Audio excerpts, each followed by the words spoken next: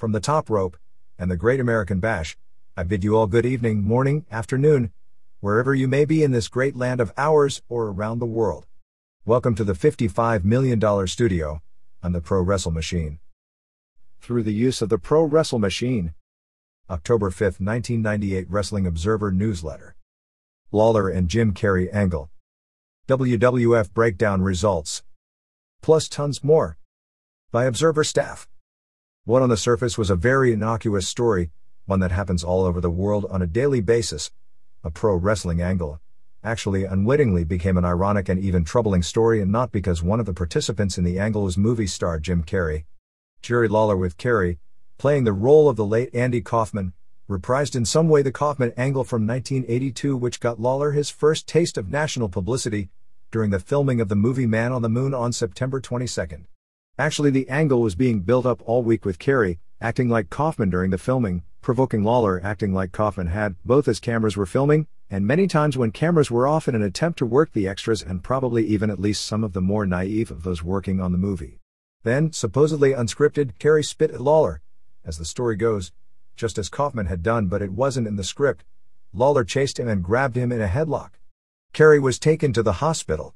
The word was that Carrey suffered some sort of a neck injury, came out of the hospital later that day wearing a neck brace just as Kaufman had for months after his angle with Lawler, and was fine for filming the next day, and that he would never work with Lawler again. Not true, as they're scheduled to do more filming in November to reprise the famous Lawler/Kaufman angle on the David Letterman show, and that all of Lawler's scenes would be cut out of the movie. Also not true.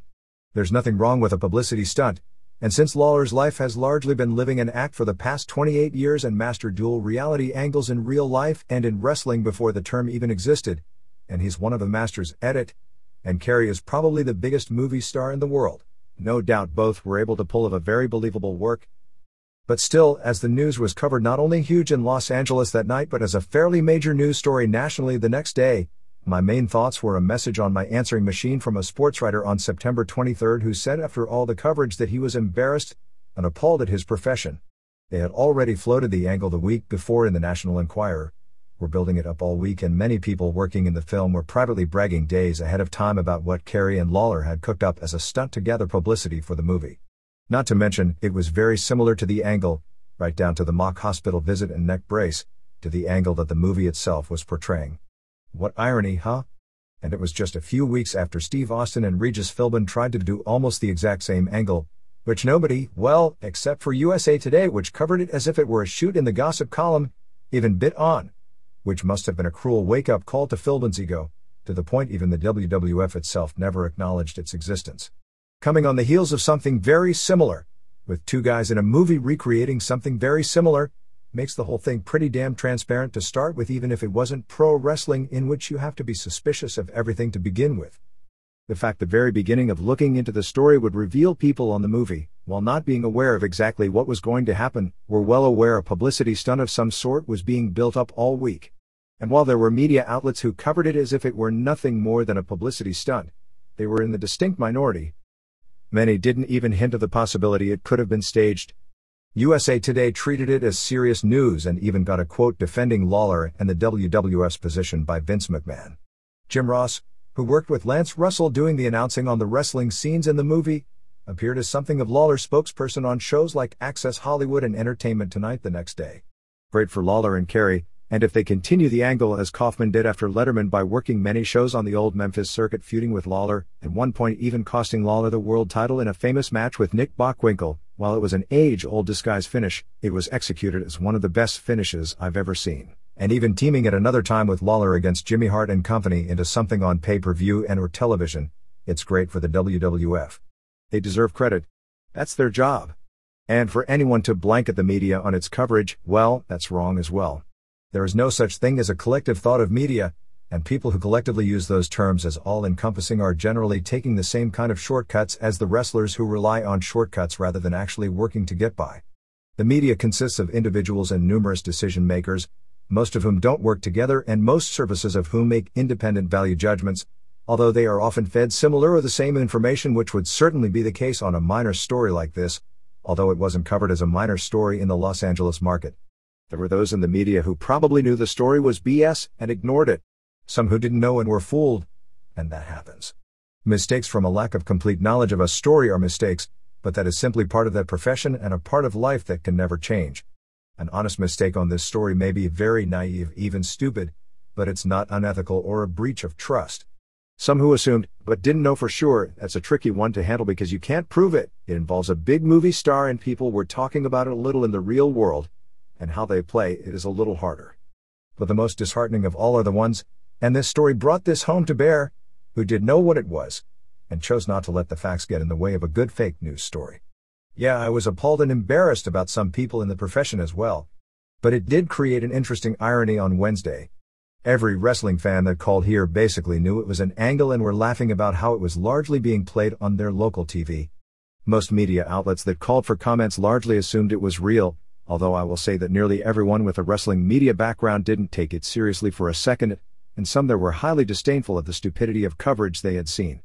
Considering how a vast majority of stories portray the wrestling industry, and more so the fans who support the industry, the day was an interesting irony when it comes to who the real marks were.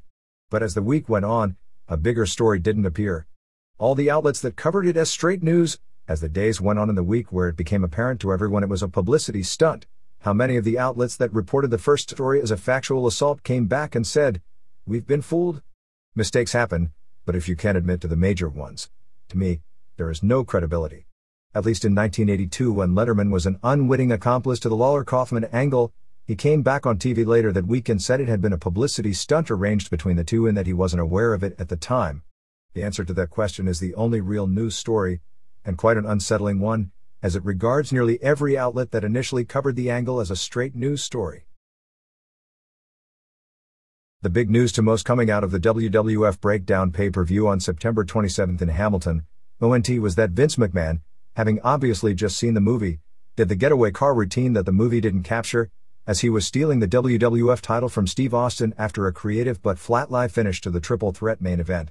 But there were really three more important themes to the show before the largest crowd ever to witness an event at the Copps Coliseum of a sellout 17,405, 16,158 paying $322,099 Canadian and another $138,894 Canadian in merchandise. The 4-hour house show format for a pay-per-view, with the pay-per-view show being preceded by a live Sunday Night Heat on USA Network, drains the crowd, and the Heat was disappointing throughout the show with the exception of the finish of another triple threat match, this time in a cage, and in which Rocky Maivia wound up as the wrestler getting the biggest crowd pops of the night.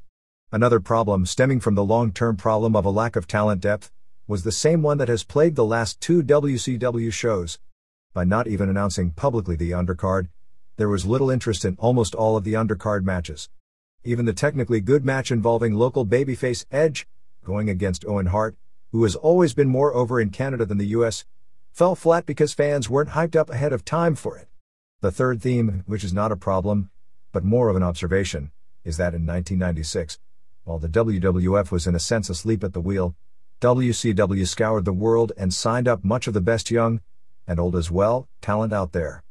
Now, in hindsight, they wasted them, and now is the time they desperately would have needed fresh, awesome workers like La Parka to become this generation's Dusty Rhodes, but with a work rate, but instead it will never happen.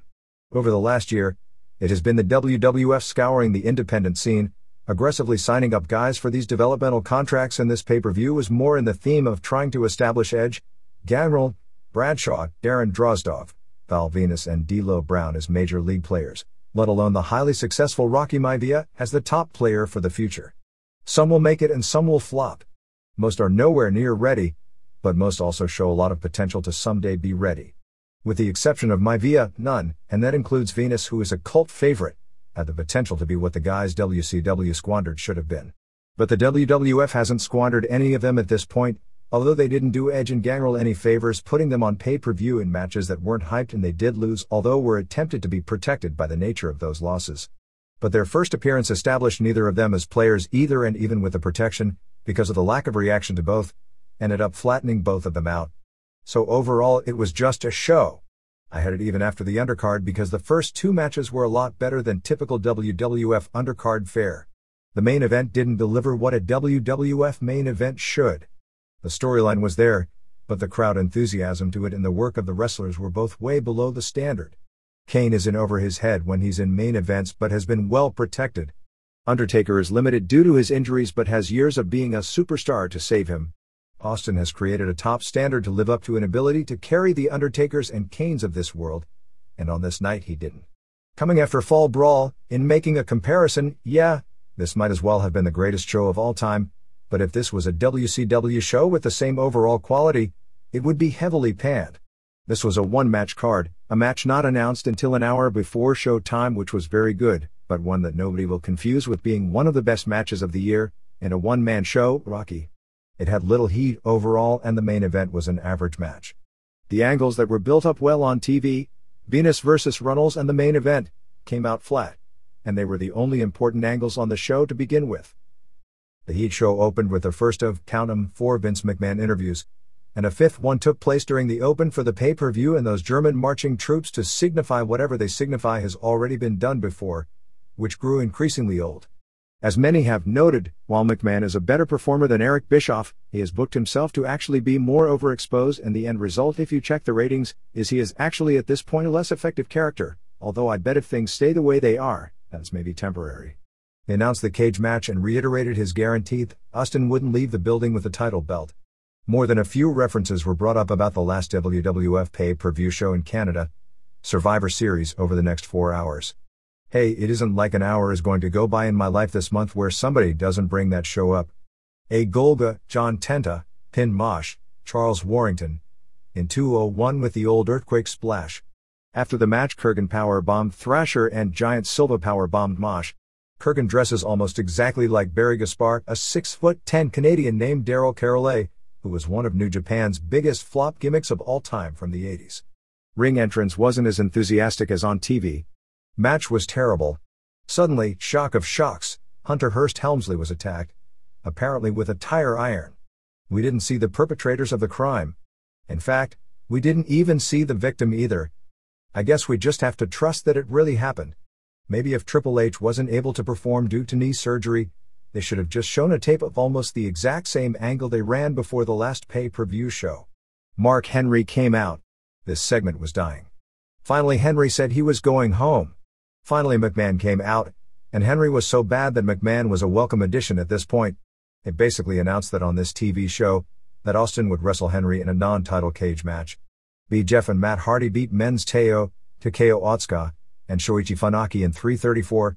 Jim Cornette was working his butt off, okay, bad analogy, trying to get the Hardy Boys over. They certainly worked hard, although worked like acrobatic indie guys. Jeff missed a somersault dive out of the ring using his brother's back as a springboard. He got up and was fully recovered way too quickly, but then again, when you've only got 330 to make an impression, that's just how it is. Finish saw both Hardys come off the top rope onto Funaki and Jeff pinned him. Good. See, in yet another triple threat match, it wound up being both members of DOA against Billy Gunn for 317. This was to send the obvious message. Two jobber brothers working together pretty much annihilated the big star. 2-on-1s are usually easy heat for a babyface, but not this time. Even with the DX member in there, the crowd could have cared less. Evidently they weren't the only ones, because it was never even made clear who won, as the only important thing was that Billy lost. My notes say 8-ball won, but who can tell those guys apart? At this point there were problems in the back.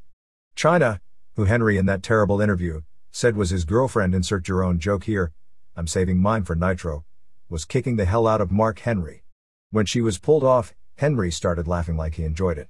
So then she hit him in the back with a tire iron, pulled up her shorts and rubbed her ass in Henry's race, and told him to kiss it. Bet he enjoyed that too. Anyway, because of that, the cage match with Austin didn't take place. I enjoyed that. So McMahon was in there talking again, and a crew member locked the cage door, took off his disguise. Wouldn't you know it? It was Austin, and he beat up McMahon for a few seconds in the cage. Undertaker and Kane climbed in and Austin climbed out and escaped. McMahon yelled at both of them for arriving late. Real good angle. When the show ended, McMahon did yet another interview guaranteeing Austin would lose the title. 1. Owen Hart pinned Edge, Adam Copeland, in 9:18. Hart wore a Toronto Argonauts jersey, they are the rivals in the Canadian Football League of the local Hamilton Tiger Cats, to make sure he got the heel reaction, since usually he gets a face reaction in Ontario. The funny part about that is Hart was wearing the jersey of a team from 30 miles away and was booed for it, while Edge was cheered mainly because he was announced from Toronto, the same nearby city. It may not make sense if you think about it, but both got the reaction they were designed to get as much as was going to happen in a pay-per-view match with no build-up at all. Hart did a real good job of carrying Edge to probably the best technical match on the show. At one point Edge turned a rocker dropped into a Hurricane Rana. Edge came running off the apron to the floor but Hart caught him and power slammed him. Hart delivered a missile dropkick for a near fall. Edge looked green, but was being carried well, and was willing to take a lot of risks. They continued to trade big moves and near falls, the highlight of which was Edge breaking a sharpshooter and doing a quick inside cradle for a near fall. Finish saw a mysterious man show up at ringside, Jay Resso, better known as Christian Cage, a longtime tag partner of Edge when he was Sexton Hardcastle working indies in Canada and Michigan. Edge was distracted and Hart got him from behind with a Japanese rolling crotch cradle for the pin. 2 3/4 stars. 2. Al Snow, Alan Sarvin and Scorpio Charles Skaggs beat Brian Christopher, Brian Lawler, and Scott Taylor in 8:05. In time, and not much time, Snow's ring entrance is going to be huge because this is the era of the crowd participation catchphrase. Match was fine. Snow did the Sabu catapult of a chair into that side leg and hip smash. Scorpio tried the same thing but the chair moved, but he made a decent recovery into a low dropkick. Snow did a moonsault off the security rail. Too much were as good as expected, a good working underneath team. Snow made a hot tag and hit everyone with the head, including Scorpio by accident. Snow hit Taylor with a low blow with the head. Christopher came off the top rope with a leg drop. Is it the Memphis Jam or the Tennessee Jam? Let's see. According to my leg drop off the top notes it goes by the state, although if a Canadian does it would to be the province. Onto Snow. Scorpio then nailed Christopher, and finally Snow pinned Taylor with a Hokuto Northern Lights bomb, called the Snow Plow. The finishing sequence reads a lot smoother than it looked. 2 1/4 stars. 3. Mark Marrow pinned Darren Drozdov in 5:12. Place totally died. Marrow did a somersault dive out of the ring. Drozdov looked real green and needs to cut down on throwing punches for his comebacks until he learns to do them better. Marrow didn't do a good job of carrying him. Finish saw Jacqueline come off the top with her shoe on Drozdov, and Marrow pinned him with a shooting star press, which they called the 7-year, oh forget it, the Marrow Suno, now it's the Marvelosity. 1/4 star. 4. Bradshaw, John Leafield, pinned Vader, Leon White, in 7:55 in a no DQ falls count anywhere match. Another match with no crowd heat, but damn was it stiff. Bradshaw looks even less charismatic with his new haircut and shave than he did before. Once the people saw him live, they began filing out in rapid order to the bathroom, so the match was killed before it even started. Bradshaw's offense was really stiff. Did I say that before? He mainly did Kawada-style shotgun lariats. Bradshaw kicked out of Vader's Vader bomb. Vader kicked out of a sick lariat, but then got clobbered by a second one and Bradshaw got the pin after a neckbreaker. It's amazing because even with the win, Bradshaw still isn't going to get over. Vader needed to have gone on home months ago because this is ridiculous. 1 1/2 star. 5. D'Lo Brown, A.C. Connor, pinned Gangrel David Heath, in 7:50. Another dead match. Jerry Lawler made a joke about Canadians being so far behind the times that there was a fan in the audience with a Hulkamania banner. He said it must be someone's grandfather. The only thing funnier than that line is it was delivered by a guy who is doing the exact same gimmick today that he was doing in 1972. After some good short TV matches, Gangrel looked real bad here. Finish saw Henry pull down the ropes and Gangrel, who worked the match as the face although nobody reacted that way, took a bump over. Henry then slammed Gangrel into the post and Brown pinned him after his high power bomb. After the match, Gangrel spit the blood or whatever in Henry's face and used his implant DDT on Brown. 1/4 star. 6. Rocky Maivia, Dwayne Johnson, won a cage triple threat match over Mankind, Michael Foley, and Ken Shamrock in 1847. Maivia got a huge pop for his appearance on the screens doing his pre-match interview. Mankind did a hilarious interview talking about how the president has put the entire country on hold for a woman that even he would have turned down when he was in high school, and said the biggest joke of all is the people's elbow. You think I'd sell an abortion on a pay-per-view? Crowd was totally for Rocky, and at the beginning they didn't seem to care at all about Shamrock, although the crowd turned him heel, which it's been slightly overdue for, as the match wore on. Actually at the beginning they didn't even care about Mankind, but were kind of liking him as the match wore on. There was no pop at all when Shamrock got the ankle lock on Mankind. There was a huge pop when Maivia used the float over DDT on Shamrock. Biggest pop of the show was the People's Elbow spot. The match started slow and it appeared it was going way too long, but turned out to be very good.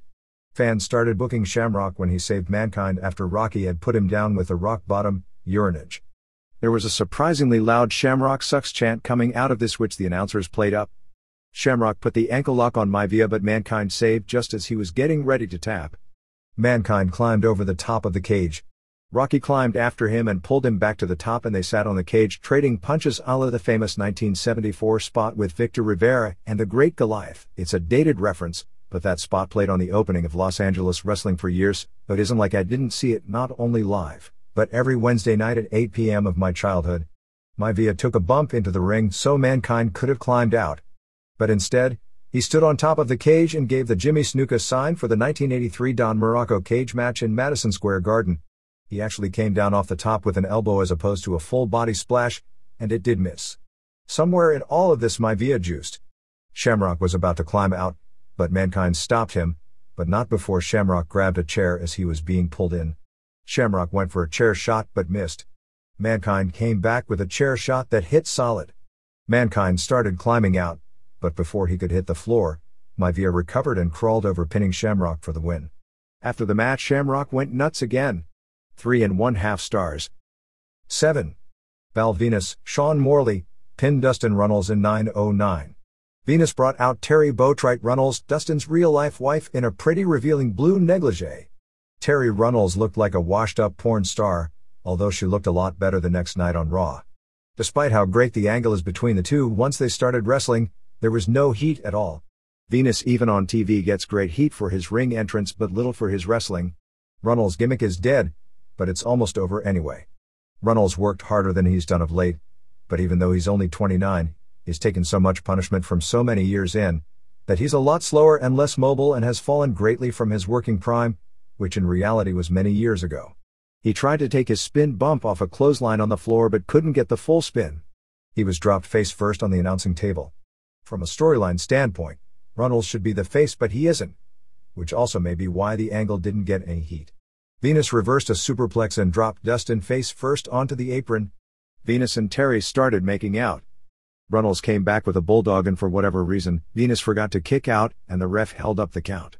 Even thought the crowd favorite was saved. It was such a screw-up the entire place started booing heavily. Venus finally won with a power slam and his money shot finisher. 3/4 of a star. 8. X-Pac, Sean Waltman, and New Age Outlaws, Brian James and Monty Sopp, beat Jeff Jarrett and Dennis Knight and Mark Canterbury in 11:15. Most of the match saw the heels work over X-Pac, which was good since X-Pac can work. However, this didn't get heat largely because everyone was paying more attention to a fight in the stands. When he made the hot tag to Gunn, it didn't look so good, but it also didn't last long.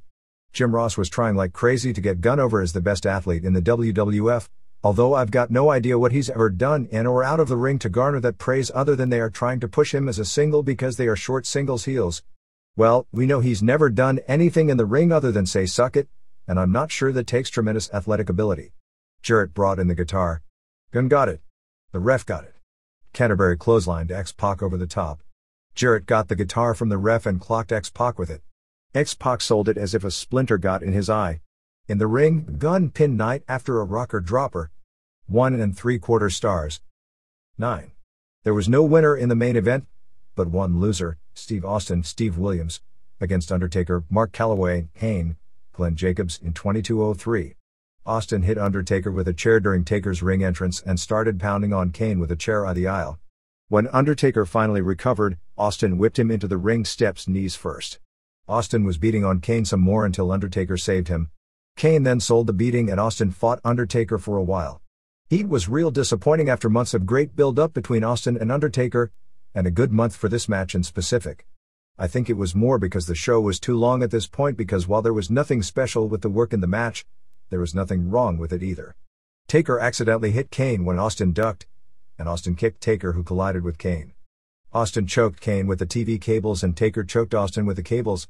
Both dropped Austin face first on the Spanish announcer's table. In the ring, Undertaker and Kane began destroying Austin for several minutes, and he'd make brief comebacks but be cut off. The first actual heat for the match was the pop when Gerald Briscoe, Pat Patterson, and Sergeant Slaughter came out. Austin wound up in the aisle and jumped on Briscoe, and Slaughter put the boots to him. Taker and Kane dragged a limp Austin back to the ring and started pounding on him. The crowd was totally dead at this point and the match was dragging on way too long. The big spot came when Austin hit Kane with a chair, but Taker hit Austin with a chair and went to pin him, but Kane saved Austin. Then when Kane went to pin Austin, Undertaker saved Austin. Taker and Kane started fighting and Austin even helped Kane double on Undertaker. Finally, Austin tried a stunner on Kane, who blocked it and shoved Austin into the high kick of Undertaker. Both guys choke slammed Austin and pinned him at the same time. Vince got the belt and ran away, jumping into a limo with the motor running. Apparently Austin was supposed to run after him as they did the getaway, but Austin's knee must have been out because he only walked, so McMahon's car couldn't leave until Austin, who was beating on Patterson, Slaughter and Briscoe to get his heat back after the loss, got there so he could taunt him as the show went off the air. People did not leave the arena happy. 2 1/4 stars. As expected, Scott Norton became only the third American ever, and first in more than 7 years, to win the IWGP Heavyweight title when he scored the pin on unlikely main event opponent Yuji Nagata on the New Japan Big Wednesday show on September 23 at the Yokohama Arena before 14,000 fans. Even thought crowd was the smallest ever and I believe the first non-sellout for New Japan in the 17,010-seat arena for its annual Big September show. The show had a week advance and the feeling was that Booker Ricky Choshu successfully, in just 2 weeks on this tour, made a new superstar in Nagata. Norton, whose first title defense was scheduled for October 30th in Hiroshima against Shinya Hashimoto.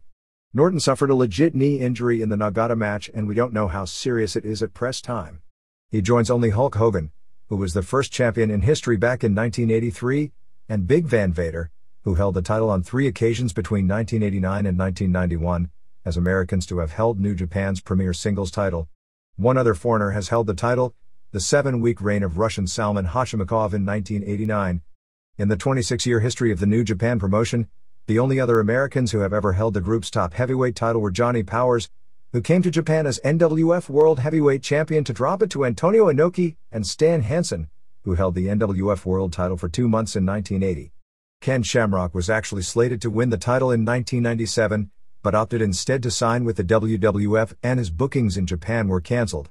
Just as Shamrock's reign never happened, Norton, who it appeared was supposed to win the title earlier this year but the New Japan/WCW relations worsened over problems with New Japan and Sonny Wanu, the WCW liaison in the deal, probably wasn't supposed to win it at this point but it happened due to the injury of Masahiro Chono.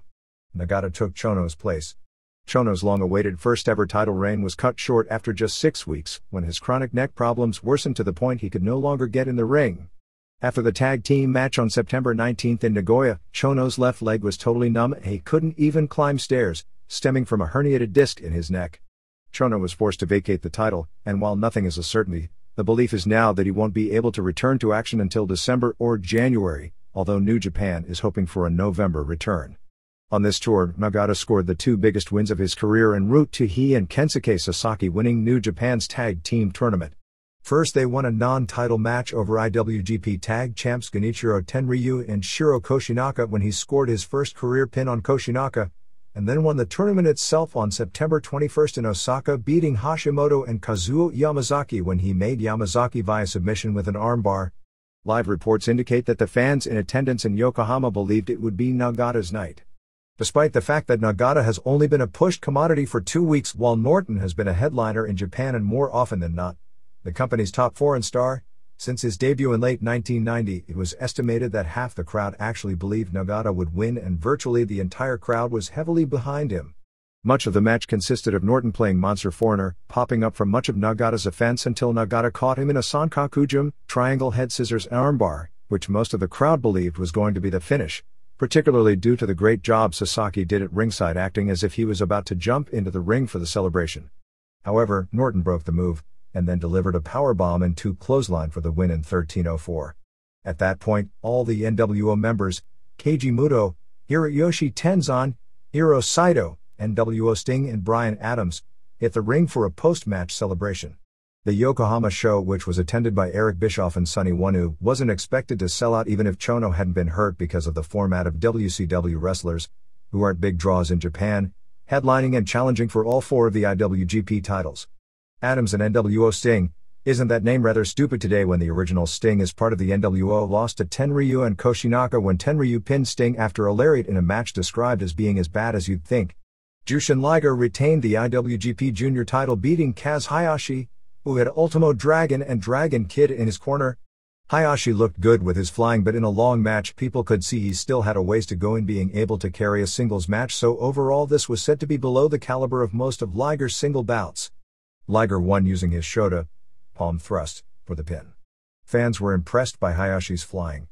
The other title match saw Shinjiro Otani and Tatsuhito Takaiwa retain their IWGP Junior Tag Team titles, beating Black Tiger, Eddie Guerrero, and Chris Jericho in 1932 when Otani pinned Tiger with a dragon suplex in what we were told was a really good match, although live reports said Otani stood out above the other three.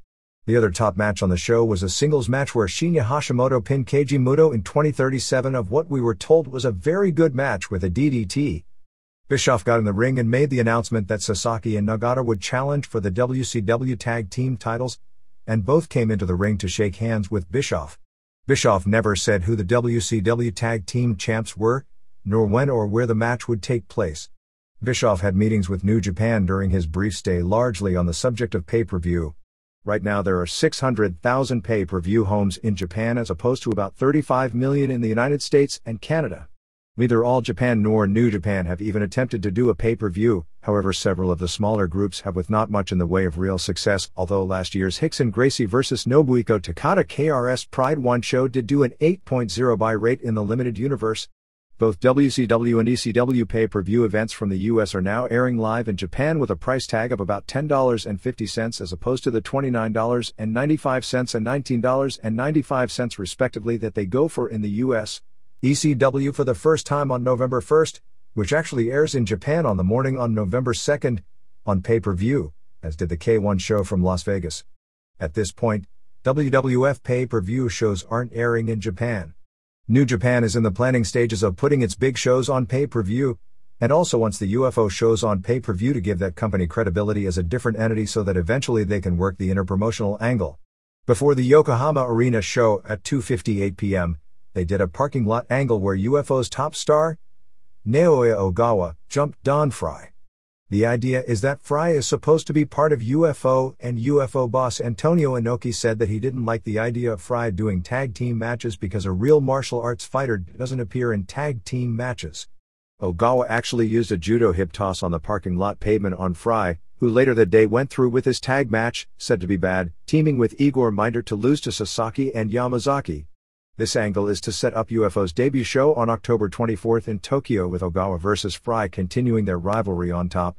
The entire wrestling business in Japan is rapidly changing due to the emergence of cable, and pay-per-view will also bring about a change when the number of homes increase, although the belief is that because cable itself for zoning reasons will never become big in Japan, it's mainly a small dish business in its infancy than actual cable, as in the US pro wrestling fans may make up the highest concentration of those purchasing small dishes, because not only do they air many of the smaller groups in Japan that don't have regular television, but Nitro, Raw, WCW Worldwide and ECW as well.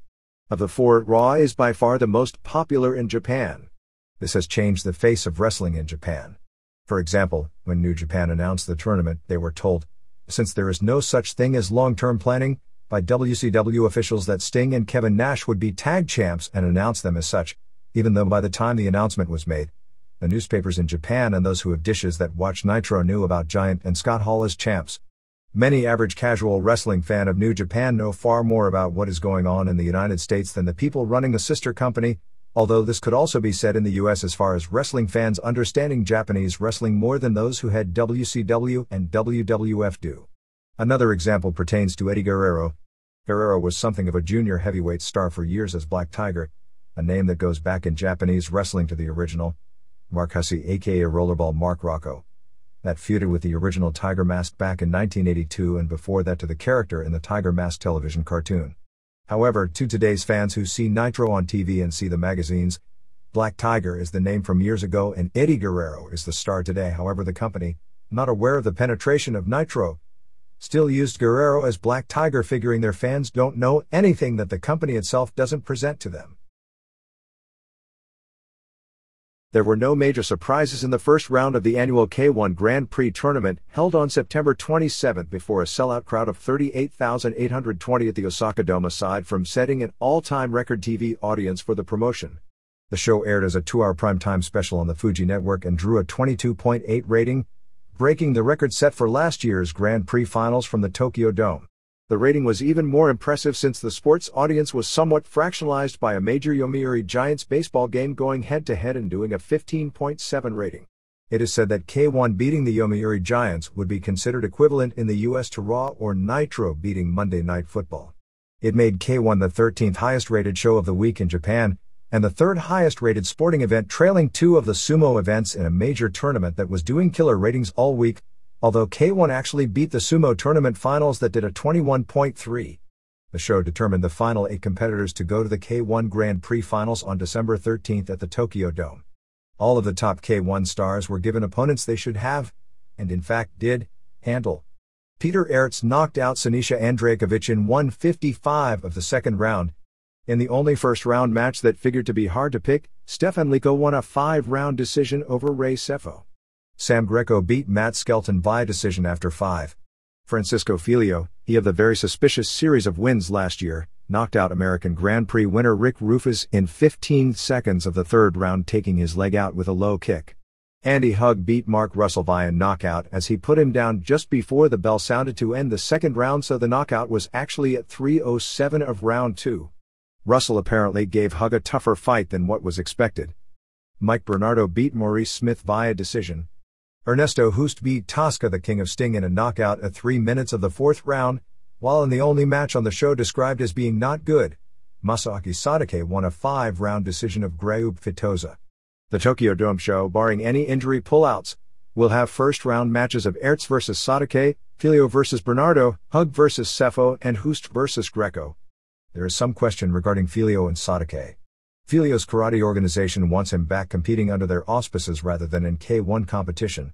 Sadake suffered a serious cut above the left eye and had to be hospitalized. One would think the final 4 would be Aerts vs. Bernardo and Hoost vs. Hug, a rematch of last year's finals. Due to a computer problem at Nielsen, the ratings for September 28 didn't come out until after the close of business on September 29. All the information we have at press time is that Raw did a 4.6 rating and Nitro did a 4.0, and that Raw won most, if not all the quarters until the final one. Nitro with Hogan against both Bret Hart and later Sting beat Raw's final quarter with Undertaker and Kane vs. Rock and Ken Shamrock and Mankind, although we don't have any other details other than WCW supposedly won that final quarter by a big margin.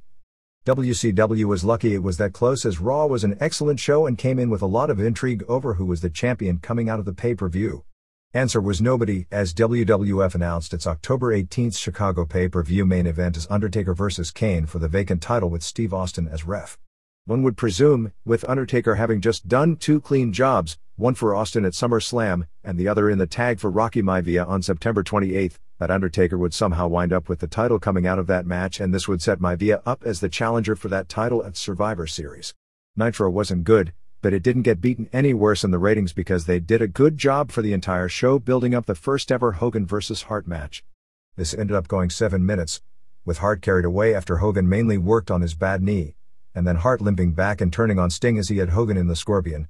Nitro was a mess by the end of the show, as it went off the air 3 minutes before the hour because Hogan, Sting and Hart ended their angle way too early. They actually sent Conan and Lex Luger back out to try and stall to keep action going, while Raw had 9 minutes unopposed going off at 11:06 p.m. with the 3-on-2 which ended when Maivia pinned Undertaker clean with the rock bottom. The combined rating was impressive because not only did it have competition from first-run network programming and football like every other week, but also the Cubs-Giants playoff game.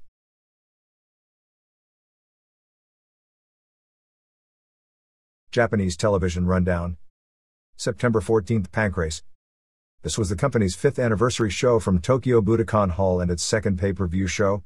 Overall, I'd rate this as an improvement over the first pay-per-view show, although still a thumbs in the middle show and nowhere even close to the level of its 3rd anniversary show, the final pay-per-view show in the US in 1996, which was the best show in company history. The problem with the product is that the fighters are generally, like with UFC, far more skilled than in its infancy, particularly in submission awareness. In the submission game, going against a foe that doesn't know the game well, it leads to cool submission finishes. When you have two people who are well-trained experts at the game, it becomes something of a long drawn-out chess match and is a higher-level product, but a far less entertaining one, particularly since most of the competitors were fairly evenly matched. On this show you had some of the best submission fighters in the world, and in 8 matches, you didn't have one match end via submission, and there was only one submission hold that turned out to be dangerous all night. 1. Manabu Yamada, 12-9-2, drew with Katsuomi Inagaki, 14-16-3, after 10 minutes regulation time and a 3 minutes overtime. The guys traded some knees standing, but most of the match was on the mat and neither ever came close to putting the other away or even having them in trouble. A typical pancrase human chess match. All 3 judges ruled the match a draw, and since there was never anyone in real trouble, it was the only decision one could come to. 2. Jason DeLucia, 24-11, beat Satoshi Hasegawa 12-14-1, via a majority decision after 10 minutes regulation and 3 minutes overtime. DeLucia had a reach and weight 198-167 advantage and used it to dominate. They had a few good exchanges standing. At one point Hasegawa went down from open hands, and it was first called a knockdown, which would have been the difference in the match, but later ruled as a slip. It was debatable either way as DeLucia hit him, but didn't stun him and he lost balance and went down. DeLucia was in the mount and totally dominant from the 5 minutes to 9:30 mark and had 2 near submissions. In the overtime, DeLucia wound up on top again. This was a good match. DeLucia was awarded a 30-29 win by 2 judges and the other ruled it a 30-30 draw. I saw it as a pretty clear win by DeLucia. 3. Evan Tanner, 4-0, beat Kyuma Kunyoku, 11-11-4, via a 2-0 score after 20 minutes to take Kunyoku's number 6 ranking. Tanner, who had a 28-pound weight advantage, 204-176, and is a great wrestler, used his wrestling skill early. Kunyoku was constantly trying something from the bottom. While standing, Tanner rocked Kunyoku with a few knees and got a knockdown at 4:40 for his first point. He got his second point at 5:32 with his headlock choke near the ropes, but Kunyoku escaped by grabbing. Kunyoku connected on some slaps and Tanner on some knees before Tanner took him down again. Kunyoku was bleeding from the mouth but still trying things from the bottom as he couldn't take Tanner down, nor block his takedowns. Tanner got a front guillotine at 11:30 but Kunyoku escaped. Kunyoku nearly got an ankle lock at 14 minutes and 17:50 as Tanner was starting to look a lot more human as he was taken past the 10 minutes mark for the first time in his career. Decent match. 4. Yuki Kondo, 25-3, retained his number 2 ranking, beating Asami Shibuya, 16-19-6, by a decision after 20 minutes. This match was almost entirely on the mat and there were no close calls. It was similar to the first match in that it was more a ground chess game that wasn't very entertaining. There was a spot where Shibuya caught a Kondo kick, and Kondo actually flipped up and delivered a pro wrestling enzudri, but of course that doesn't work, at least in that form, in real life, and Shibuya didn't sell it. Shibuya was more aggressive and on top most of the way. 2 judges voted 30-29 for Kondo and the other voted 30-29 for Shibuya. Kondo got a gift on this one. Shibuya could have won via decision, although since there were no close calls a draw would probably be the fair decision, but no way Shibuya should have lost. 5. Boss Rutan, 25-4-1, beat Kengo Watanabe, 0-1, via TKO in 2:58 after scoring 3 knockdowns. This was definitely different than boxing in the US, where they protect young guys who are thought to have potential. Everyone is high on Watanabe, but they started him off against one of the best fighters in the world and he didn't have the experience. This was a basic slugfest and Rutan had more firepower, although Watanabe did connect on him. Rutan put him down first with knees and open hands.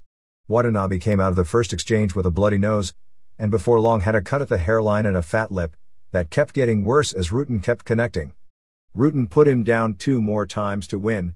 An exciting match, and Watanabe got over big with the crowd because he never lost his desire and went right at Rutan's strengths and never backed up.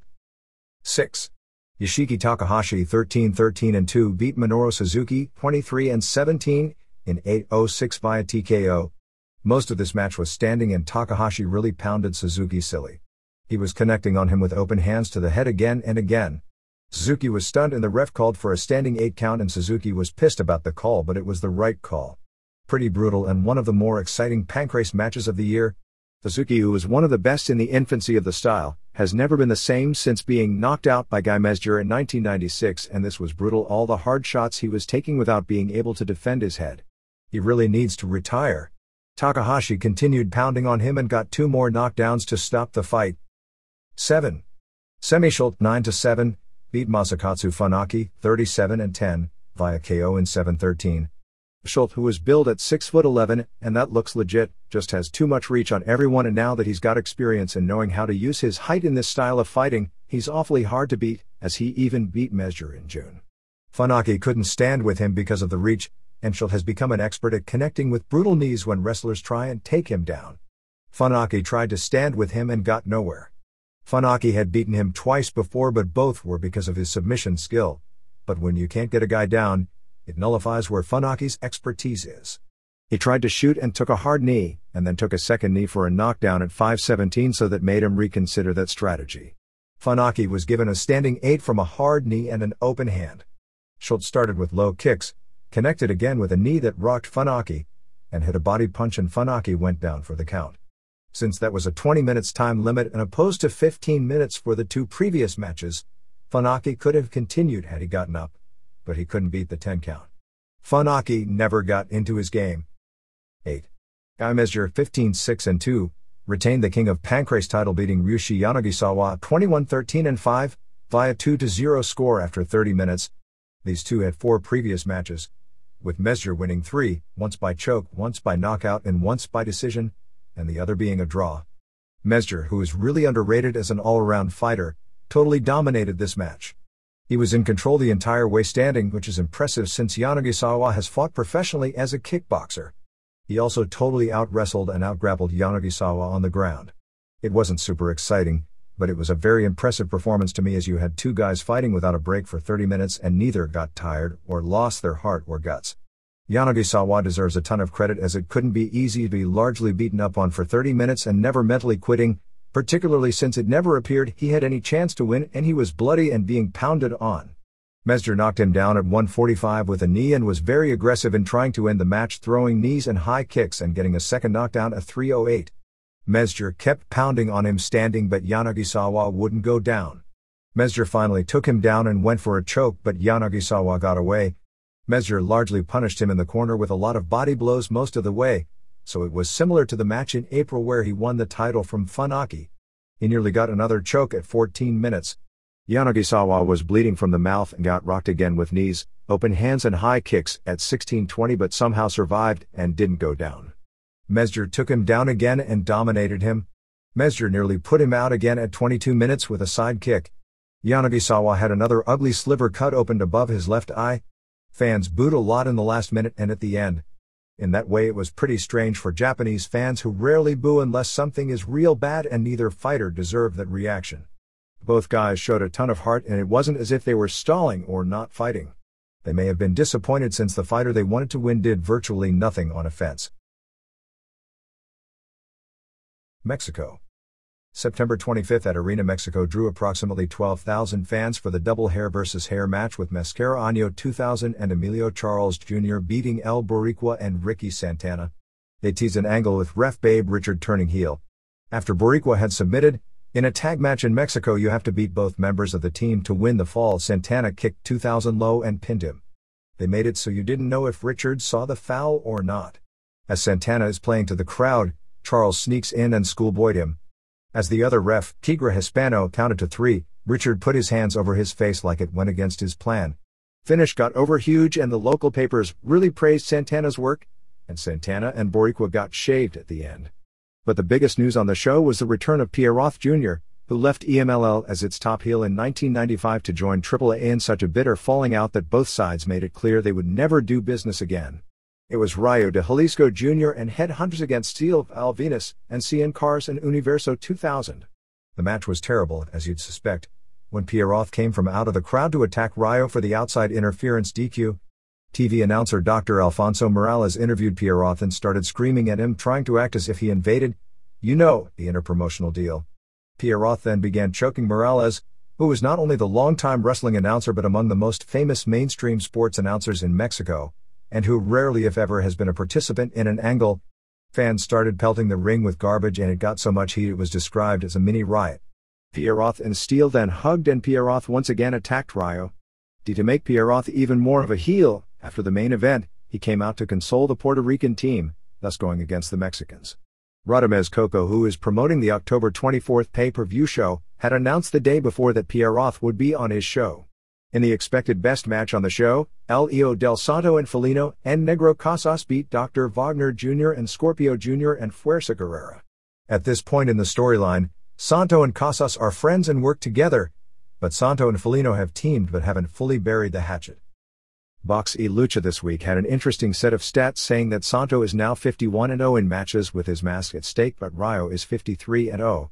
The 45th anniversary of the pro debut of Raul Reyes on September 19th at Arena Coliseo was headlined by Los Hermanos Dinamita beating Mil Mascaras and Santo and Rayo via DQ. October 2nd at Arena Mexico has Pierroth and Apollo Dantes and Mascara Año 2000 vs Charles and Rayo and Atlantis, Santo and Felino and La Fiera vs Scorpio Jr. and Fuerza Guerrera and Bestia Salvaje and Shocker and Headhunters vs Boricua and Santana and Gran Marcus Jr. After hinting last week that due to the peso falling, he'd have to cut one of the foreigners, Paco Alonso this week ended up sending everyone home except the Headhunters, who are in demand by promoters all over Mexico so he can sell their services at a good price, despite coming off some of his best houses of the year. Ricky Santana and El Boricua were scheduled to stay until December as part of the deal to give up their hair, but were told this week they'd be finishing up. Kevin Quinn and Blue Blazer Jr. have already been sent home. It appears his feeling is with Pierroth back. He can use him as the top heel and doesn't need foreigners that get paid in more expensive US dollars on a guarantee. Former AAA mini-star La Parquita is now the lead singer of a rock band called El Grupo Hollywood. And yes, he performs with the parka mask. My AAA Summer Scandal show on September 18th in Ciudad Madero saw Heavy Metal and Blue Demon Jr. beat Kickboxer and Abismo Negro in a Tirantes, real name Cruz Reyes, had to be the slave for 1 week for Guicho Dominguez, real name Carlos Bonvades. Negro was about to climb out to win, but had lost so much blood that when he was at the top, he collapsed and fell into the ring. Every night this week on the Duro y Directo show, a show that's huge particularly with teenage girls because of the Brennan brothers, they have clips of Dominguez humiliating Tirantes. On September 28th, Dominguez made Tirantes wear a dress and parade through downtown Mexico City. In the women's hair versus hair Increíbles match, Miss Janeth and Alda Moreno beat Xochitl Hamada and Rossi Moreno when Rossi was pinned by Hamada and had her head shaved. Brazo de Plata may have suffered a mild heart attack on September 22nd at Arena Coliseo. The deal is that he is known for working heart attack spots into his matches because he's had 2 legitimate heart attacks and weighs more than 310 pounds on a 5'4" frame. It was reported that he passed out after his match and Pirata Morgan gave him CPR. El Signo was thrown onto his head while horseback riding and is out of action with double vision. Mr. Niebla, who holds both the CMLL tag titles, with Shocker, and Trios, with Atlantis and Lismark, was told by the commission doctor that they'll pull his license until his knee can pass the physical. La Parca and Pirata Morgan are feuding in Monterrey over the IWC heavyweight title.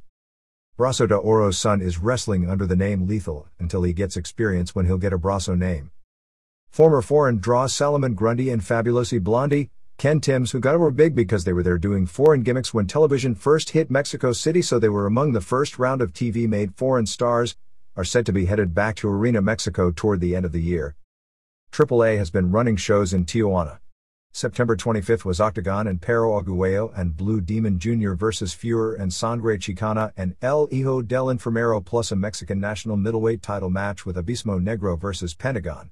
October 2nd has Perro Aguayo Jr. and Sr. vs. Chicana and Enfermero for the Mexican national tag team titles.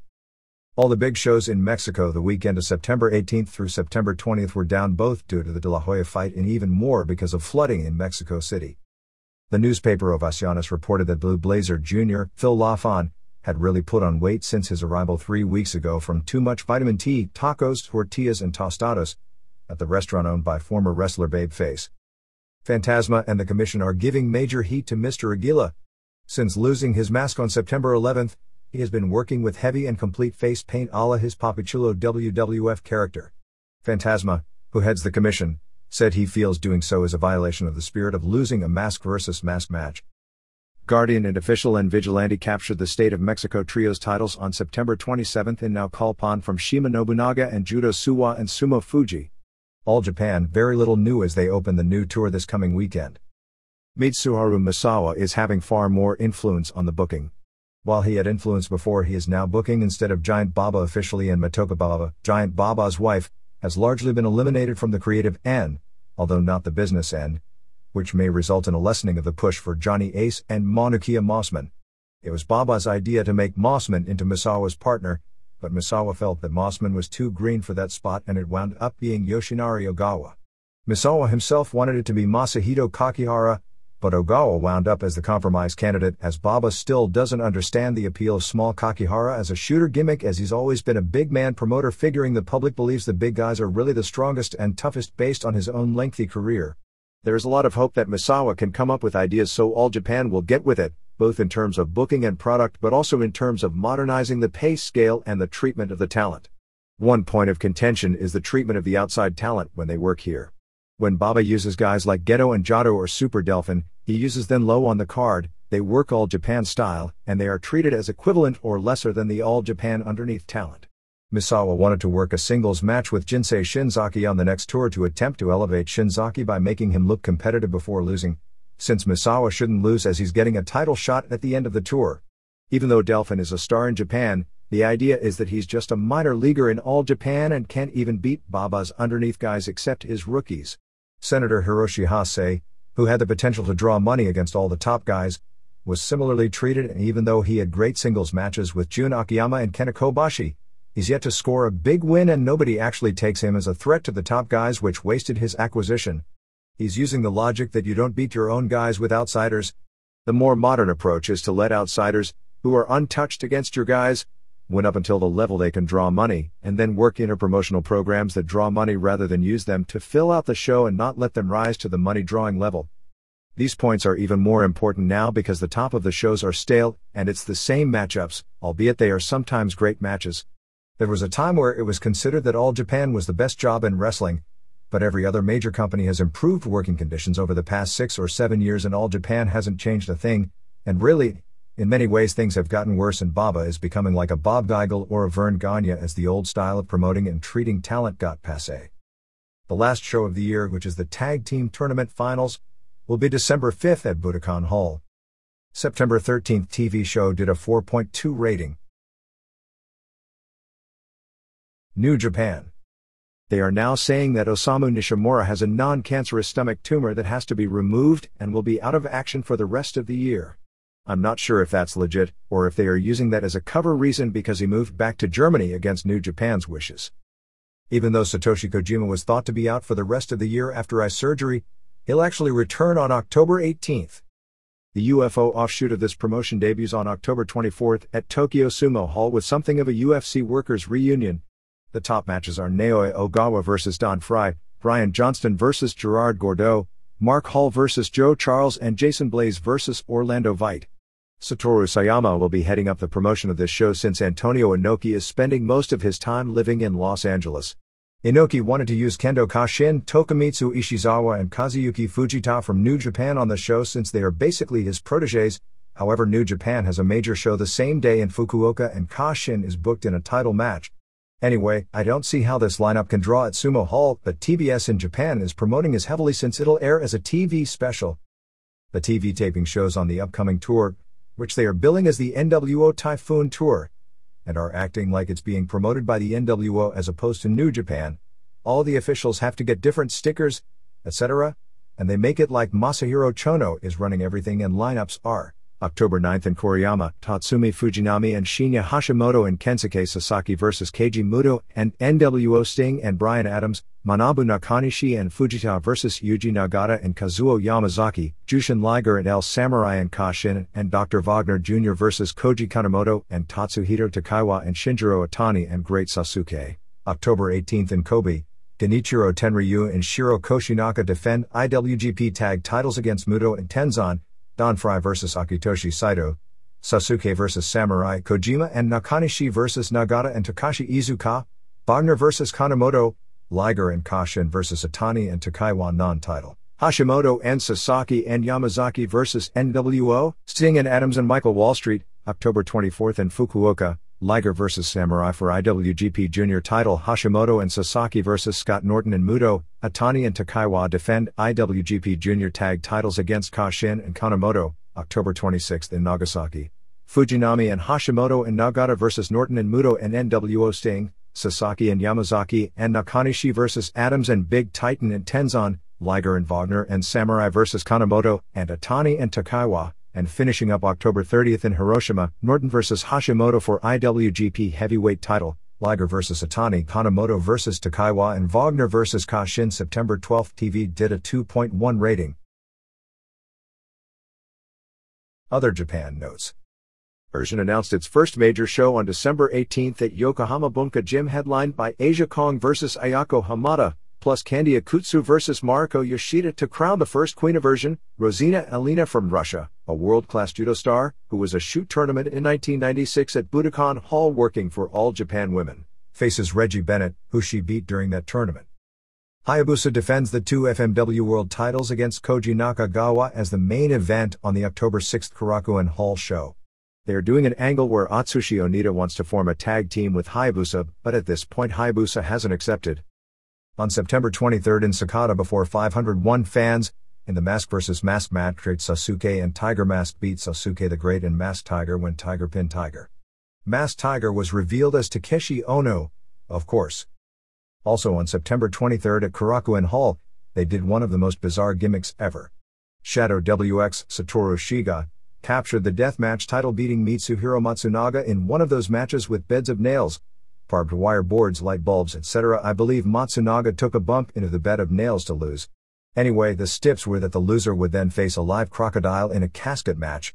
I guess the crocodile was heavily sedated because he didn't move at all, and Matsunaga got behind him and used a choke on him and put him into the casket. Although somehow with posturing and all, the crocodile match went 5:33.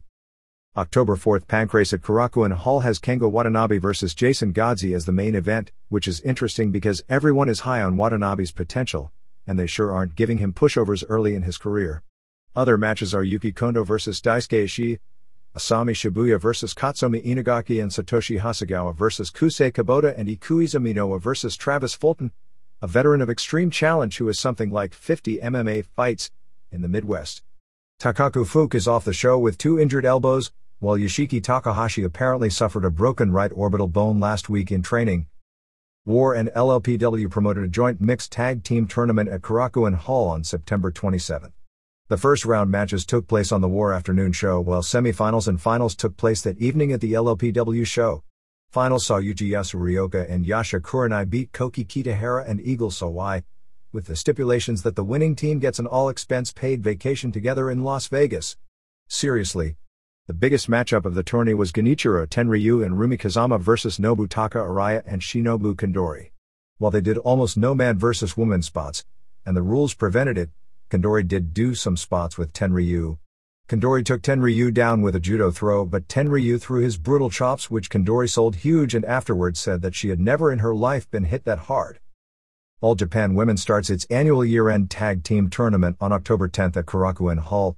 This year's teams are Yumiko Hata and Manami Toyota, Takako Inoue, and Zap Isozaki, Zap T, Kumiko Makawa and Noriko Toyota, Momoe Nakanishi, and Nani Takahashi, Mio Wakezawa and Keo Nomi and Sachi Nishibori and Emi Motokawa.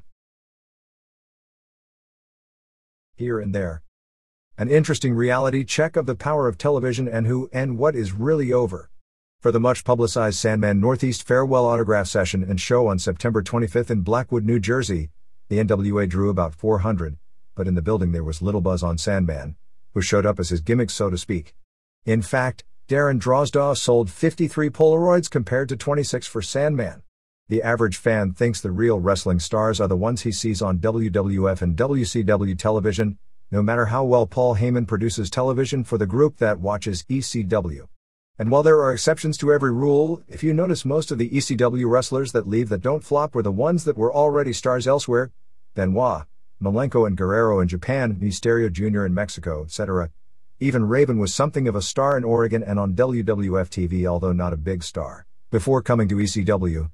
The Heyman creations for the most part, and again, there will always be exceptions, Perry Saturn comes to mind, although anyone that was booked like Saturn with decent talent would be over to an extent, and if WCW decides it's going to make Sandman a star, they may succeed, but if left to his own talent without a lot of help, he won't, usually can't survive without Heyman protecting them. That ECW vs NWA angle is going nowhere for a lot of reasons, one of which is that with the exception of Stevie Richards, who has some real talent, and Missy Hyatt, who has been a TV star in the business for more than a decade, nobody cares about anyone on the ECW side. Memphis on September 26 was largely continuing the Jerry Lawler vs Brian Christopher feud. The TV main was Lawler and Bill Dundee vs Christopher and Billy Travis, with Christopher throughout the show threatening Travis if he turned on him. Christopher said he was only going to team with Travis once, but that he believed Randy Hales when he said that Lawler and Dundee were jealous of him and always going to hold him back. They also added Kid Wicked vs Derek King in a ladder match for the October 3rd Memphis Mid-South Coliseum show. Downtown Bruno, who was fired last week, came back kissing ass to Hales asking for his job back, but Hales said he'd see about it.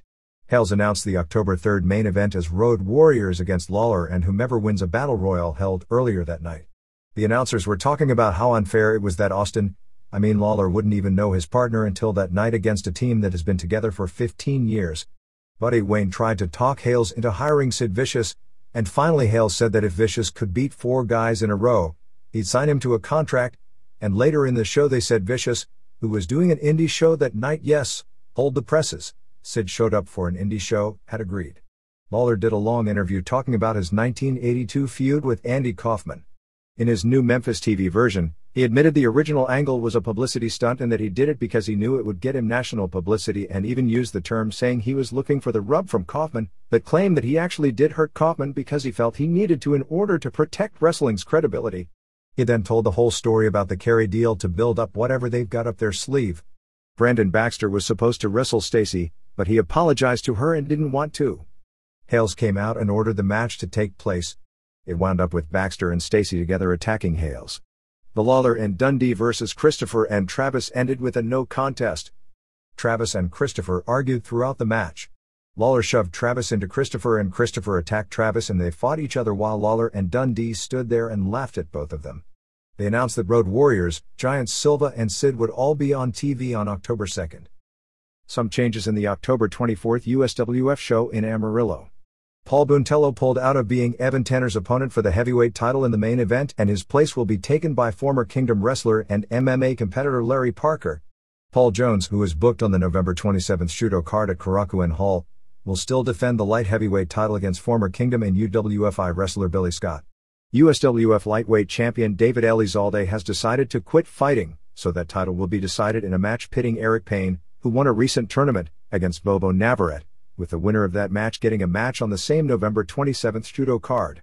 The vacant middleweight title, Steve Nelson held it, but he's retiring, and actually he will vacate it in a retirement ceremony on this show, will be decided in an 8-man tournament, with the favorites being Ali Elias, a local wrestling coach, and Adrian Serrano, who has experience in both Extreme Challenge and Pancrase, and has done well in both places. There is still no opponent for Lisa Hunt in the women's title match. Sid's appearance on an indie was September 25th in Bayonne, New Jersey for Jersey All-Pro Wrestling in front of 360 fans, and he pinned Patch. Next Jap show is October 23rd with King Kong Bundy vs Yokozuna, since New Jersey deregulated pro wrestling. Yokozuna, who was banned in all commissioned states due to his inability to pass a physical, can work, and Al Snow vs Reckless Youth. Terry Funk wrestled Manny Fernandez for NWL on September 26th in Hagerstown, Maryland. Jake Roberts, Butch Reed and Jeff Gaylord are scheduled for Intercontinental Pro Wrestling on October 31st in Little Rock, Arkansas. Jimmy Snuka will be headlining a show on October 4th in Toronto at Applebee's Sports Bar. For more info you can call 416-703-8063. George Chuvalo, a famous boxer from the early 70s who once faced Muhammad Ali, will be doing a managing gig on the show. Among the matches at the October 3rd Music City Wrestling Anniversary Show in Nashville will be Stephen Dunn and Reno Riggins vs Robert and Jason Gibson, Al Snow vs Flash Flanagan, Colorado Kid defending the NA title against a wrestler to be announced from the heel MCW Georgia group, Brickhouse Brown vs Bart Sawyer, Shane Eden vs Wolfie D, and more. Carl LeDuc, the son of former wrestling star Jos LeDuc, is also headed in. Jim Kettner's Aqua will be back at the Aqua Arena in Wilmington, Delaware on October 17th, with Christian Cage defending the Aqua title against Sean Stasiak, and Glenn Osborne against another guy highly touted by WWF in Andrew Martin. Arva Londos, the widow of Jim Londos, whose real name was Chris Theopolis, who was the biggest drawing card in American wrestling on a national basis until Gorgeous George or perhaps even Andre the Giant, passed away on September 25 of a stroke at the age of 86. She had been living in Escondido, California. WWA in Vienna, Austria started a 10-day tour using foreigners from Mid-American Wrestling out of Wisconsin, including Ian Rotten, Billy Joe Eaton, Adam Pearce, Craig the Wave Rider, Axel Future, and manager The Hustler, Carmen Desperito. Also on the tour are former CWA wrestlers Ulf Herman and Michael Kovac, Victor Kruger, the German giant from the Battlers promotion, all of whom Otto Wands won't use anymore for various reasons, and WWF developmental controversy Mick Tierney. On September 26, Eaton beat Pearce to win the Mid-American title, but Pearce won the title back on September 27. Wands has been running his Catch Wrestling Association shows nightly in Hanover, Germany all week. The biggest show was September 26, headlined by Franz Schumann retaining his CWA middleweight title, beating Dan Collins of England before 1,000 fans. Foreigners on Wands' tour are Rhino Richards, Rico de Cuba, former EMLL wrestler Tony Rico, Cannonball Grizzly, forgettable WCW wrestler PN News, former WCW jobber Robbie Brookside, former New Japan and British vet Tony St. Clair, Bruiser Mastino, formerly Mantor in WWF, Texas Claude Trimble, Ice Train, and Joe Legend.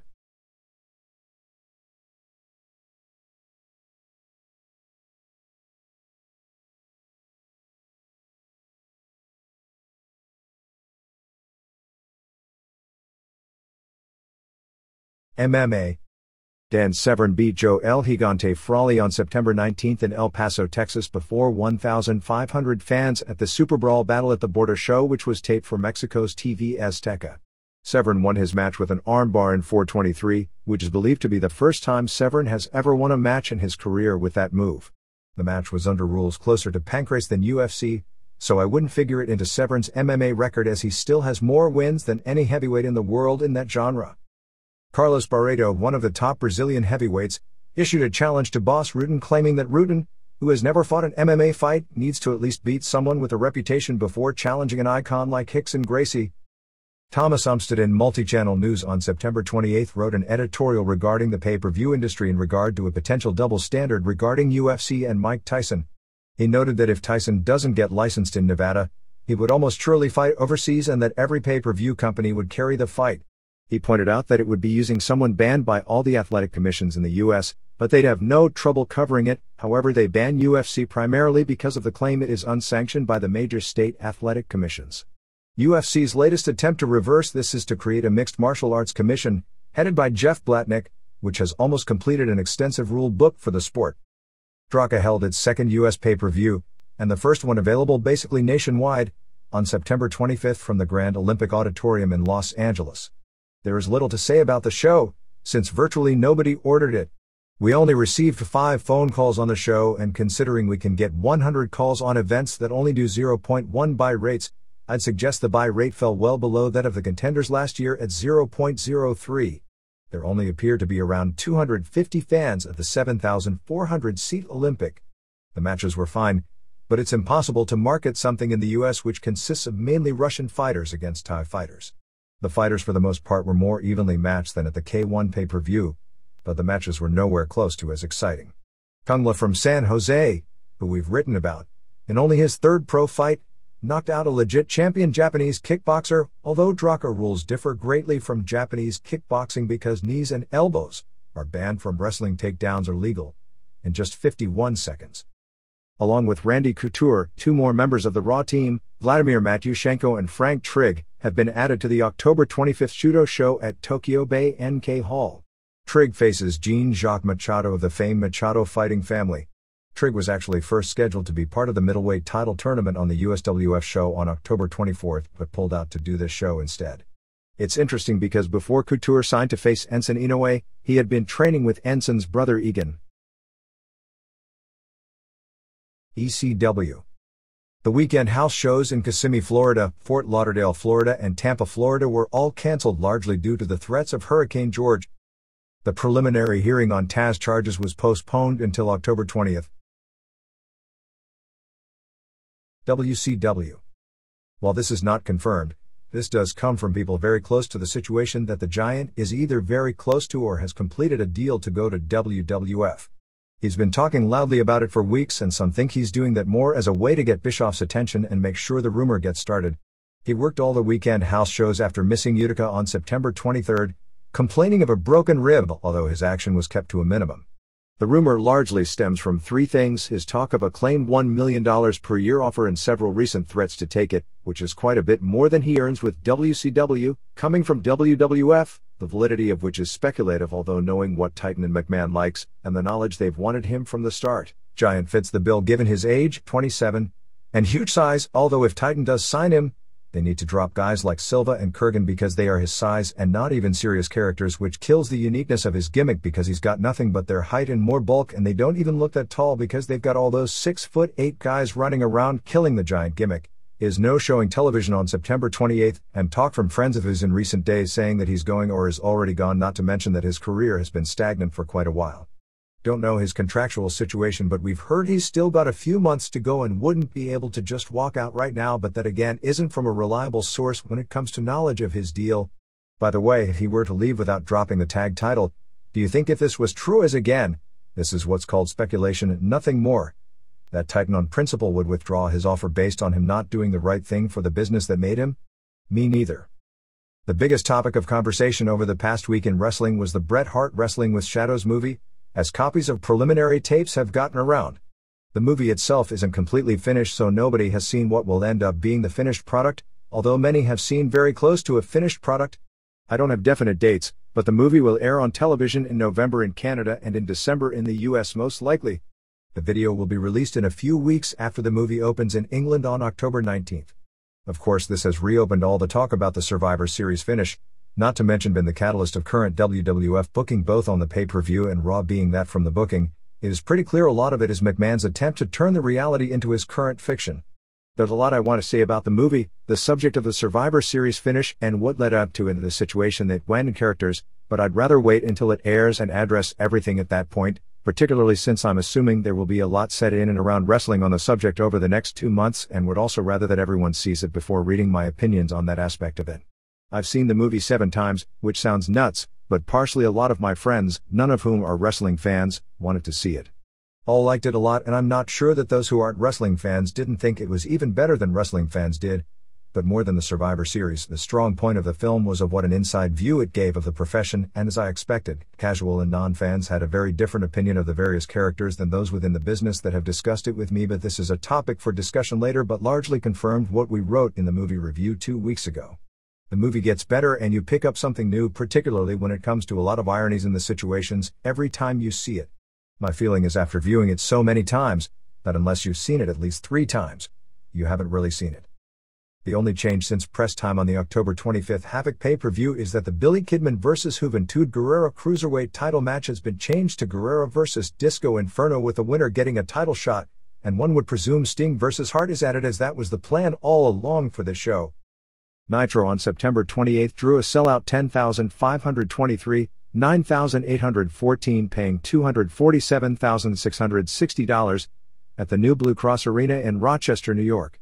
It opened with Bischoff, Hogan, Bryan Adams, and Scott Hall coming out. There was this huge giant-sized photo of McMahon on the hard camera side behind them. Hogan challenged both Sting and Hart and went on and on about he made wrestling. La Parka pinned Super Calo in the return for both men in 5:32 with a corkscrew moonsault block. Real good match and fans were into it. Calo hit Parka with a chair a few times after the match and pounded on the mat very near Parka with the chair hard a few times after that. Hart came out to a mixed reaction and accepted Hogan's challenge. In the rest of the show, Tony Schiavone and Mike Tenay did a great job of building up the significance of this being the first meeting these two have ever had. Disciple beat Sick Boy in 1:58 with the stunner. The show started falling apart here. Fans booed the hell out of Disciple even though he's supposed to be with Warrior, actually partially because of that, and partially because he's Disciple, until the match started, and then they went to sleep. He no-old everything poorly. Scott Steiner beat both Nick Dinsmore and Lenny Lane with the double camel clutch in 2:33. Scott took no bumps. Warrior showed up without the steam, as I hope they've learned from other cities and TV ratings that nerve gas kills ratings. Unfortunately, as this reaction showed, it wasn't the nerve gas, it's Warrior himself. He got cheered coming out but immediately was being booed out of the place with loud Warrior sucks chants. A fan hit the ring in the middle of his interview and he again forgot what he was supposed to say. Awful segment. It isn't as if everyone didn't warn Bischoff going in about Warrior having a very short shelf life, like 2 or 3 weeks. of being effective because he isn't adapting to 1998 wrestling, which is a totally different world than 1992, and the wrestling world isn't going to change to adapt to him. The only thing left for him to do besides kill ratings and buy rates after Havoc, and the fact his first match in years did such a bad buy rate wasn't a good sign either, which still may do well just because of the matchup after more than 8 years, is for Goldberg to spear him, which will get Goldberg hot again, and chalk it up to experience. I can't tell you how many people within WCW were predicting that by 5 weeks in, the fans would be begging for Goldberg to spear him, and here we are. Ernest Miller beat Psicosis in 3:19 with a roundhouse kick. Chavo Guerrero Jr. wrestled Disco Inferno, ending at 4:39 when Disco hit Chavo with Pepe, but Juventud Guerrero ran in and told the ref. Disco gave Juventud a pile driver. Fans cheered because they thought it was a cool move, but what they didn't realize is that meant Juventud's match with Kaz Hayashi was cancelled, and they missed out on the only great wrestling they were going to see. Horseman came out. Flair said a few words, and almost immediately Bischoff came out with about 1 million officers and started screaming at Arn Anderson about felonious assault because of what he did on Thunder to Stevie Ray. The cops escorted not only the Horseman, but also dug Dillinger out of the building. Schiavone was hilarious later in the show when another fan hopped the guardrail and he said that's what happens when you send Dillinger out of the building, and supposedly to jail. There are a lot of people in wrestling who probably deserve to be arrested after their interviews, but Flair isn't one of them. Bischoff started ripping Flair about using his 10-year-old to hide behind as an excuse for not showing up. Given how bad the show was, it would have been nice to hear Flair talk longer and Anderson talk a little, but it was a good angle. They advertised Bill Goldberg versus Chris Jericho. Goldberg carried the fake Goldberg, who definitely isn't CC DeVelin, on his shoulders to the ring. When Jericho saw the real Goldberg was there, he left, so Goldberg tackled the 2 guys in the Jericho security force. He gave one a jackhammer, and the guy didn't know how to go up. Goldberg muscled him anyway. The old guy who looked like Brasso de Plata was just left to lay there motionless on the mat. Hall pinned Kidman in 6:13 with the edge. This was brilliant booking. They have 100 guys on the roster who don't mean crap that can put Hall over, so they chose to cut the legs off another young guy who was getting over.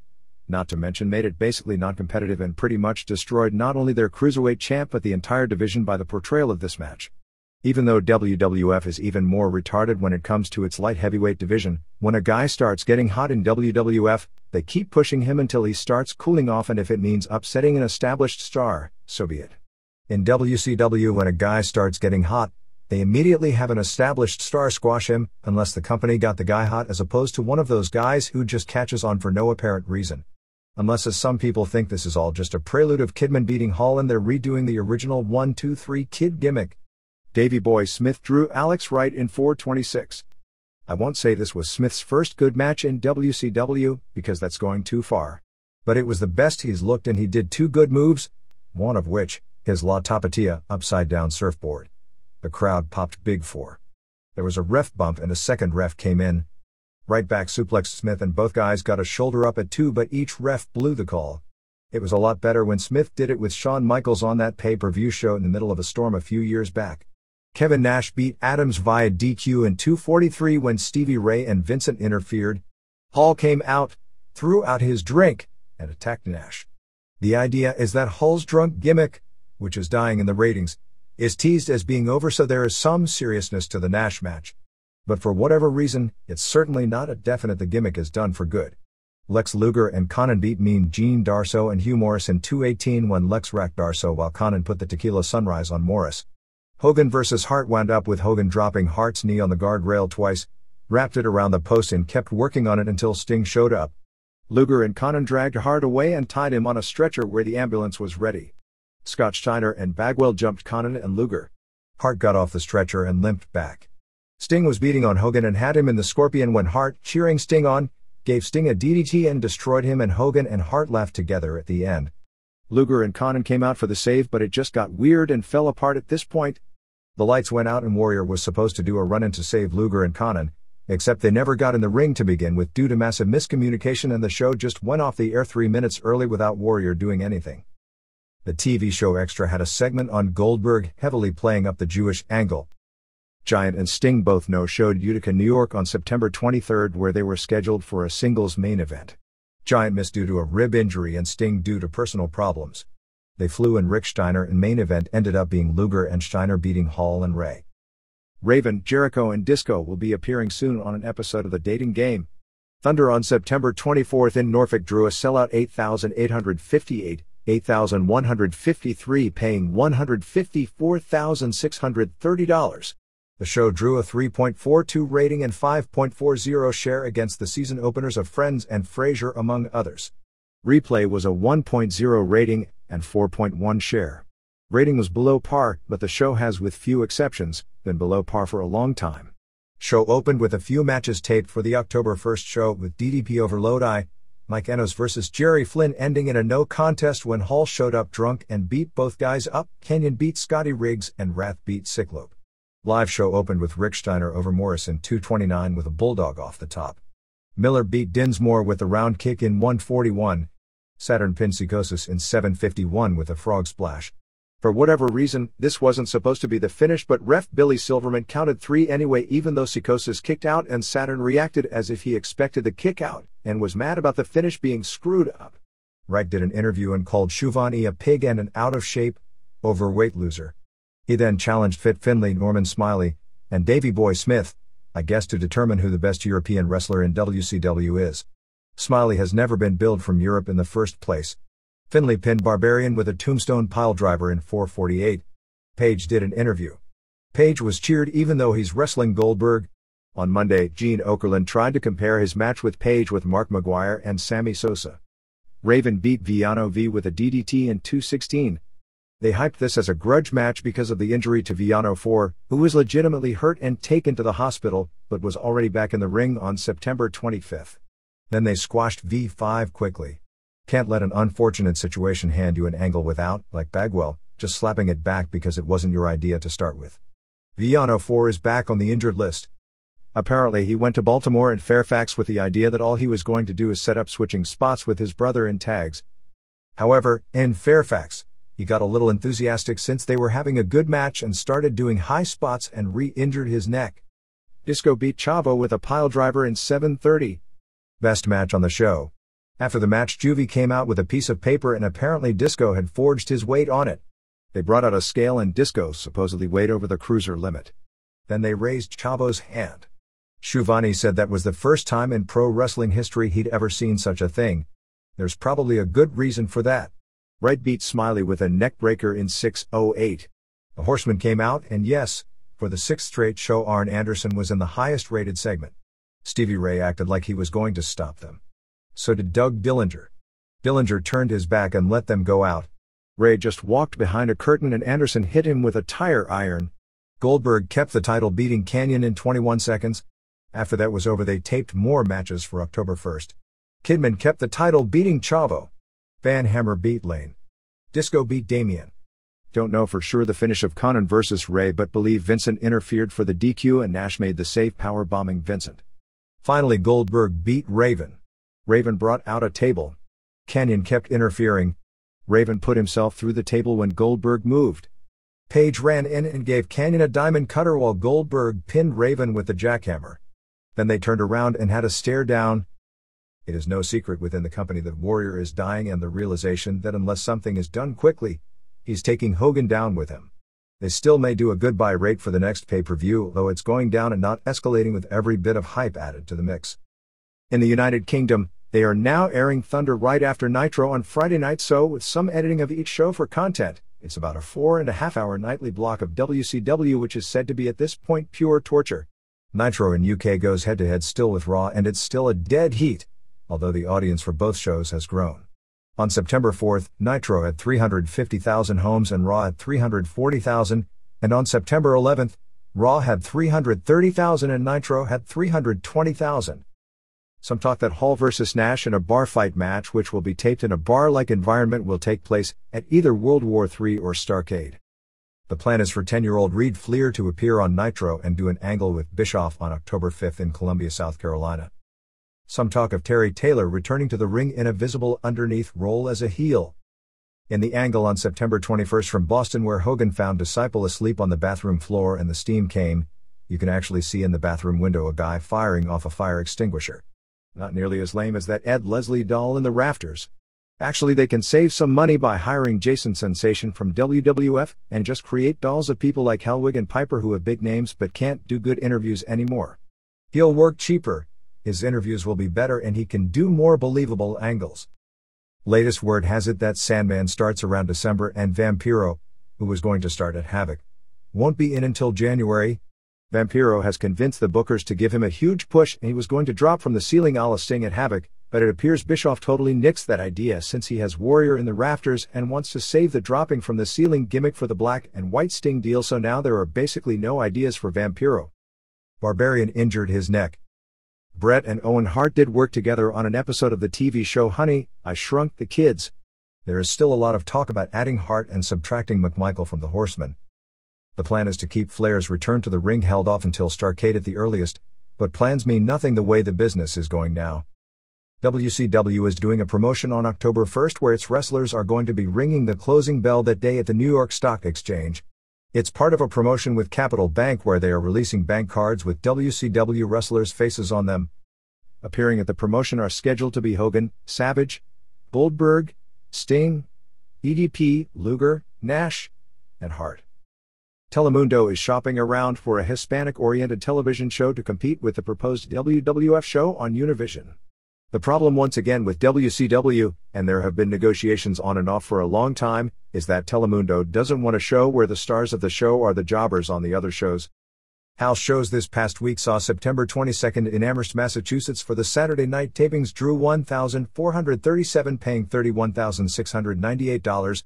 September 25th in Baltimore drew 10,076 paying $249,760. September 26th in Fairfax, Virginia drew 7,973 paying $216,712, and September 27th in Erie, Pennsylvania drew 2,273 paying $52,354. Amherst and Erie are the first genuinely poor houses in months. Reports from Baltimore and Fairfax where both shows were really bad with the exception of a solid Guerrera vs. Silver King opener in Baltimore and a very good Guerrera and Psicosis and Calo vs. Villanos and Silver King match in Fairfax. Hall replaced Hart. Storyline reasons against Sting in Baltimore with Sting winning. The only notable thing about that is Hall saying there was going to be a big party at the hotel after the show and asked all the young women to ask for Scott Hall and all the fags to ask for Kevin Nash. Goldberg beat Giant in 2 minutes in the main event. Goldberg Giant was the advertised main event for Fairfax, but with Giant being hurt, he was switched to a tag with Luger and Nash over Giant and Ray, where Ray basically worked the entire match. Hart beat Hall in 2 minutes with a sharpshooter, with Hall just selling like he was drunk and Hart winning easily. Fans cheered Hart's win, but then booed after, almost as if they realized they hated the idea of such a short match. Goldberg pinned Sting in the main event. The only report we had from Erie is that WCW forget to get plane tickets for the Mexican wrestlers, so they had to drive from Fairfax to Erie and ended up not making it there on time. They had gone to the airport and were told electronic tickets would be waiting for them, and there were no tickets when they got there. Merchandise for the week, which includes the Nitro in Boston on September 21st, was $380,112, or $7.04 per head. The New York Times on September 25th ran a story about the decline in Monday Night Football ratings, off 11% from last year so far, and did list the popularity of pro wrestling as a key reason. WCW Saturday Night on September 26th fell to a 1.8 rating. Curt Hennig is out of action again as his knee has worsened. WWF TV taping on September 28 in Detroit drew a sellout 14,517 paying $308,630 to Joe Louis Arena. Before Raw started, they taped some shotgun and dark matches. Andrew Martin beat someone. Too Much won a squash and were then challenged by the Hardy Boys. Bob Holly beat Brooklyn Brawler via submission. Bradshaw beat Larry Brune. 8-Ball beat Scorpio when the Twins did the switch. Taka Michinoku retained the light heavyweight title, yes, it still exists, beating Shoichi Funaki. Yamaguchi was feverishly trying to keep Kaientai in one piece as this was going on, and after the match they got back together. Jacqueline retained the women's title beating Starla Sexton. Tiger Ali Singh offered $600 for anyone to eat a booger out of Babu's nose, and Adam Swallow did it. And finally, the Hardy Boys beat Too Much via DQ. Raw started with McMahon out there saying that unlike last time when Austin lost the title, this time there would be no rematch. He put the belt around his waist and said he'd announce the new champ later in the show and had a ton of police guarding the back door to make sure Austin didn't show up and attack him. Do you ever worry about all the local criminals in these cities like Detroit and Rochester? And God knows they all follow pro wrestling these days. Figuring out the best night to go out and commit crimes has to be Monday because the entire police force is hanging out at the Coliseum doing fake wrestling angles. Southern Justice beat Outlaws via DQ in a tag title match in 3 minutes. Billy was about to finish off Canterbury when Road Dogg hit him with Jarrett's guitar for the DQ. Billy was mad at Road Dogg and they started arguing. X-Pac came out and Billy hit him in his bad eye. Triple H and Chyna came down, Triple H in a wheelchair, and he shoved them aside. Later in the show they gave the impression they were fighting in the locker room and Billy walked out of the building by himself. Ross over the weekend was really trying to put Billy over as the best athlete in the WWF, as I guess they recognize how short they are on singles heels these days. It was really sad for Ross because just as he was talking about Gunn's amazing agility, he threw this terribly mistimed dropkick where he barely got off the ground. Owen Hart and Dan Severn did their angle where Hart gave him a reverse piledriver and Dan did a stretcher job. There were a lot of people who bought this. It was real obvious live, although what threw people off was Owen breaking character and acting concerns similar to how Raven acted the week before when he accidentally hurt B4. I'd go into the giveaways, aside from the storyline, the remainder of the show that fit in, but the next time they'd correct those and I'd be all worried about it too. Actually, Severn was hurt a little as he was dropped right on his head as the replay showed, but the deal was an angle. Supposedly the idea is they needed to turn Severn babyface since they're going heel with Shamrock, but there's probably a lot more to it than that. Severn came out with the NWA and UFC belts if you're looking for a clue. He was also super over since they were in Detroit and the fans were really into the match. Al Snow pinned Vader in 2:37 after hitting him with the head. Sergeant Slaughter was in Vader's corner and interfered. Vader actually kicked out of the finish so fans booed the finish. A 6-man elimination for a shot at the European title had Edge, Gangrel, Jarrett Marrow, Brown, and Drozdov. It was a fast-paced all-action good match, ending when Edge was distracted by both Gangrel and Christian Cage and Brown gave him the powerbomb for the pin in 5:09. McMahon came out with the Stooges. Austin showed up on a Zamboni and drove it from outside the building as the cops scattered. I'd sure sleep easy if I was living in Detroit with a force like that. And right to the ring and he jumped off the Zamboni with a clothesline on McMahon. Finally the police handcuffed him and took him away. McMahon was going nuts again. Great angle. McMahon, all disheveled, came back out with Undertaker and Kane. He blamed both of them for not protecting him from Austin and that they didn't hold up their end of the deal so he wasn't holding up his. He ordered them to wrestle for the title at the next pay-per-view with Austin as ref. He then ordered them in a 2-on-3 handicap match against Shamrock, Mankind and Rock later in the show. He called Kane physically defective and Taker mentally defective. Vince flipped them off behind their back but Taker turned around, and they destroyed Vince with Taker using the same knee cross that he injured Animal and Blackman with and then destroyed his ankle with the ring steps.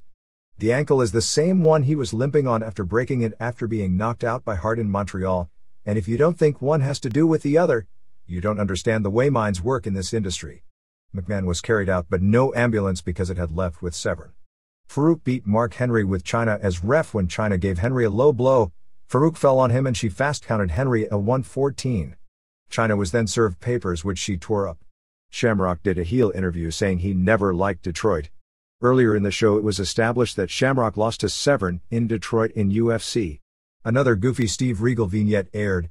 Kurgan and Golga beat Headbangers in 158. The biggest story was that ICP was in the building and boy are they on the verge of being great heels. Golga got a much bigger Cartman doll. Venus beat X-Pac Venus via DQ in a European title match in 3:15. X-Pac is one hell of a worker because this was real good. Chyna showed up and attacked Terry Runnels to a big pop. Chyna attacked Venus. After the match a video aired basically showing that Runnels was reverting back to being Goldust. They played the Goldust music and had a video on the screen and dropped glitter from the ceiling. Venus and Runnels sold it big and the crowd popped big. Main event saw Rocky and Shamrock and Mankind beat Undertaker and Kane in a 2-on-3. It was a lot more entertaining since Rocky's team spent more time beating each other up than their opponents and the stuff they were doing was great. When they actually wrestled Taker and Kane it wasn't much. Mankind took one sick bump after another from just about everyone. Ross made a reference about not seeing any bald 45-year-olds playing air guitar. I guess the vow to stop knocking the opposition has ended. Place went nuts for the People's Elbow. Actually, Shamrock got a huge pop as a face when he put Taker in the ankle lock, so go figure. You could hear Earl Hebner scream 45 seconds to go and everyone panicked and the match fell apart at the finish. Although they did get the big spot of Rock putting the rock bottom on Undertaker for the pin in 12:51. Taker and Kane then argued after the match. We only have sketchy reports from the September 29th taping in East Lansing, Michigan. Brown won back the European title from X-Pac with a frog splash. Hart announced due to the grief of injuring both Austin and Severn with the pile driver that he would be leaving the WWF. Road Dogg beat Henry when X-Pac interfered. Mero pinned Vader with a shooting star. Mero and Sable argued after the match. Obviously the intention is for Vader to go home and they're probably now just trying to get out of his guaranteed contract. Shamrock beat Kane. Kane was on the top rope and Taker shook the rope and Kane crotched himself. Shamrock delivered a superplex and got the pin. Venus beat Gangrel via count out when Edge showed up with Cage this time and Gangrel was distracted. Snow beat Jarrett via DQ when he was caught using a foreign object Canterbury gave him. Slaughter was at ringside watching. Taker pinned Rock with a tombstone piledriver on a chair. At one point Kane hit Taker with a chair but Taker still survived that. Taker was also hit with rock bottom but the ref wasn't there to count. Motley Crue, the rock band, including Tommy Lee, will be appearing on the October 20th Raw taping in their hometown of Madison, Wisconsin, which airs October 26th. WWF is working with A&E on a movie about the life of Andre the Giant. Should be one entertaining work of fiction. The deal as mentioned last week where they start doing 3-day tapings instead of 2 days is a done deal and will start on November 1st in Houston. The November 29th taping will be in Philadelphia, although due to a hockey game in the Core State Center that night, the show will be a noon start so Heat that week will air on a few-hour tape delay. The only shows this past week were the pay-per-view and TV tapings. Detroit by itself did $143,329 in merchandise, which was $9.87 per head, which is way above what virtually every city has been doing of late for either group. At this point the belief is that Triple H will be out of the ring until early November after the knee scope. Steve Blackman is supposed to start back this week but his knee is nowhere close to 100%. Godfather should return in 1 week. Steve Williams' return looks to be around mid-November and Steven Regal will debut in the ring likely at the next set of tapings. Weekend ratings saw Live Wire do a 1.7, Superstars fell to another 1.2 while Heat preceding the pay-per-view show live did a 3.32 rating and 5.66 share, which again is a lower rating for a live pre-pay-per-view show than they normally do with a taped show. For those who say the reason the rating drops on the live Heat shows before PPVs is because of the West Coast being that on the West Coast Heat airs head-to-head with the final hour of the pay-per-view. If you figure this show did 60,000 buys in the Pacific time zone, which is a very liberal estimate, and every one of those homes would have viewed Heat, which isn't the case, but let's pretend, that would only increase the rating to 3.40, so statistically that only means just under 0.1 ratings points. They replayed the Pac Blue episode with Triple H, reruns already, and it only did a 1.8, and the rest of the USA Sunday lineup, which usually does in the low 2s, was down to 1.3s. The readers' pages. Lawler/Carrey. I spent last Friday in Los Angeles as an extra in the audience during the first of 3 days filming the infamous Andy Kaufman vs. Jerry Lawler match for Milos Forman's Man on the Moon movie. Jim Carrey looked an awful lot like Kaufman, although he looked sort of like a gorilla, too, deliberately slumping his shoulders and neck and sticking out his lips. But he really doesn't have Kaufman down. I should say here that in addition to being a big wrestling fan, I think Kaufman is God. It was obvious that Carrey was doing Kaufman, not being Kaufman. I was kind of disappointed in his performance. Carrey wouldn't take any bumps. They brought in a stunt double for both the suplex and piledriver spot. Jerry Lawler was absolutely great, and I don't like Jerry Lawler. I think you could wake that guy up at 4 a.m. and he could play the king. Lance Russell was also great as an announcer. Jim Ross was with him at the announcer's table, but he said nothing that we could hear. Unlike real life, Lawler only gave Kaufman 1 piledriver, not 2. Unlike real life, Andy's wife, was he even married at the time? Played by Courtney Love, ran into the ring as Kaufman was being stretchered out. Unlike real life, they combined into this one scene a few different bits that Kaufman really did over a few-month period when he was antagonizing the Memphis crowd and building up the match. He did his "This Is Soap" bit in the ring, he sang the "I'm the King of Memphis, I'll Knock Lawler Out" song, etc. All things that he really did, but none of which he did in real life during the match.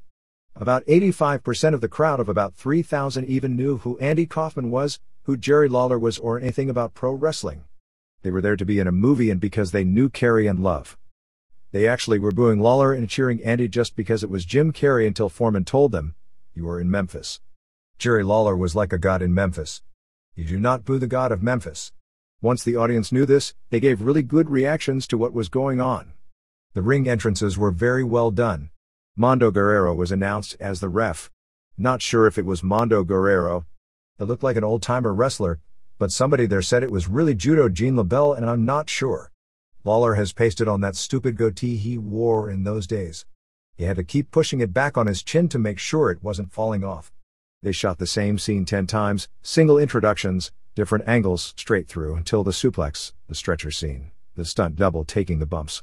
The Los Angeles Grand Olympic Auditorium was dressed up with lots of Mid-South Coliseum and USWA banners up. Carrey kept provoking both Lawler and the fans even when they weren't filming. Finally, during a break in filming, they did a spot where the ref catches Carrey. Lawler tried to dropkick Carrey, and he got up really high and threw a great dropkick.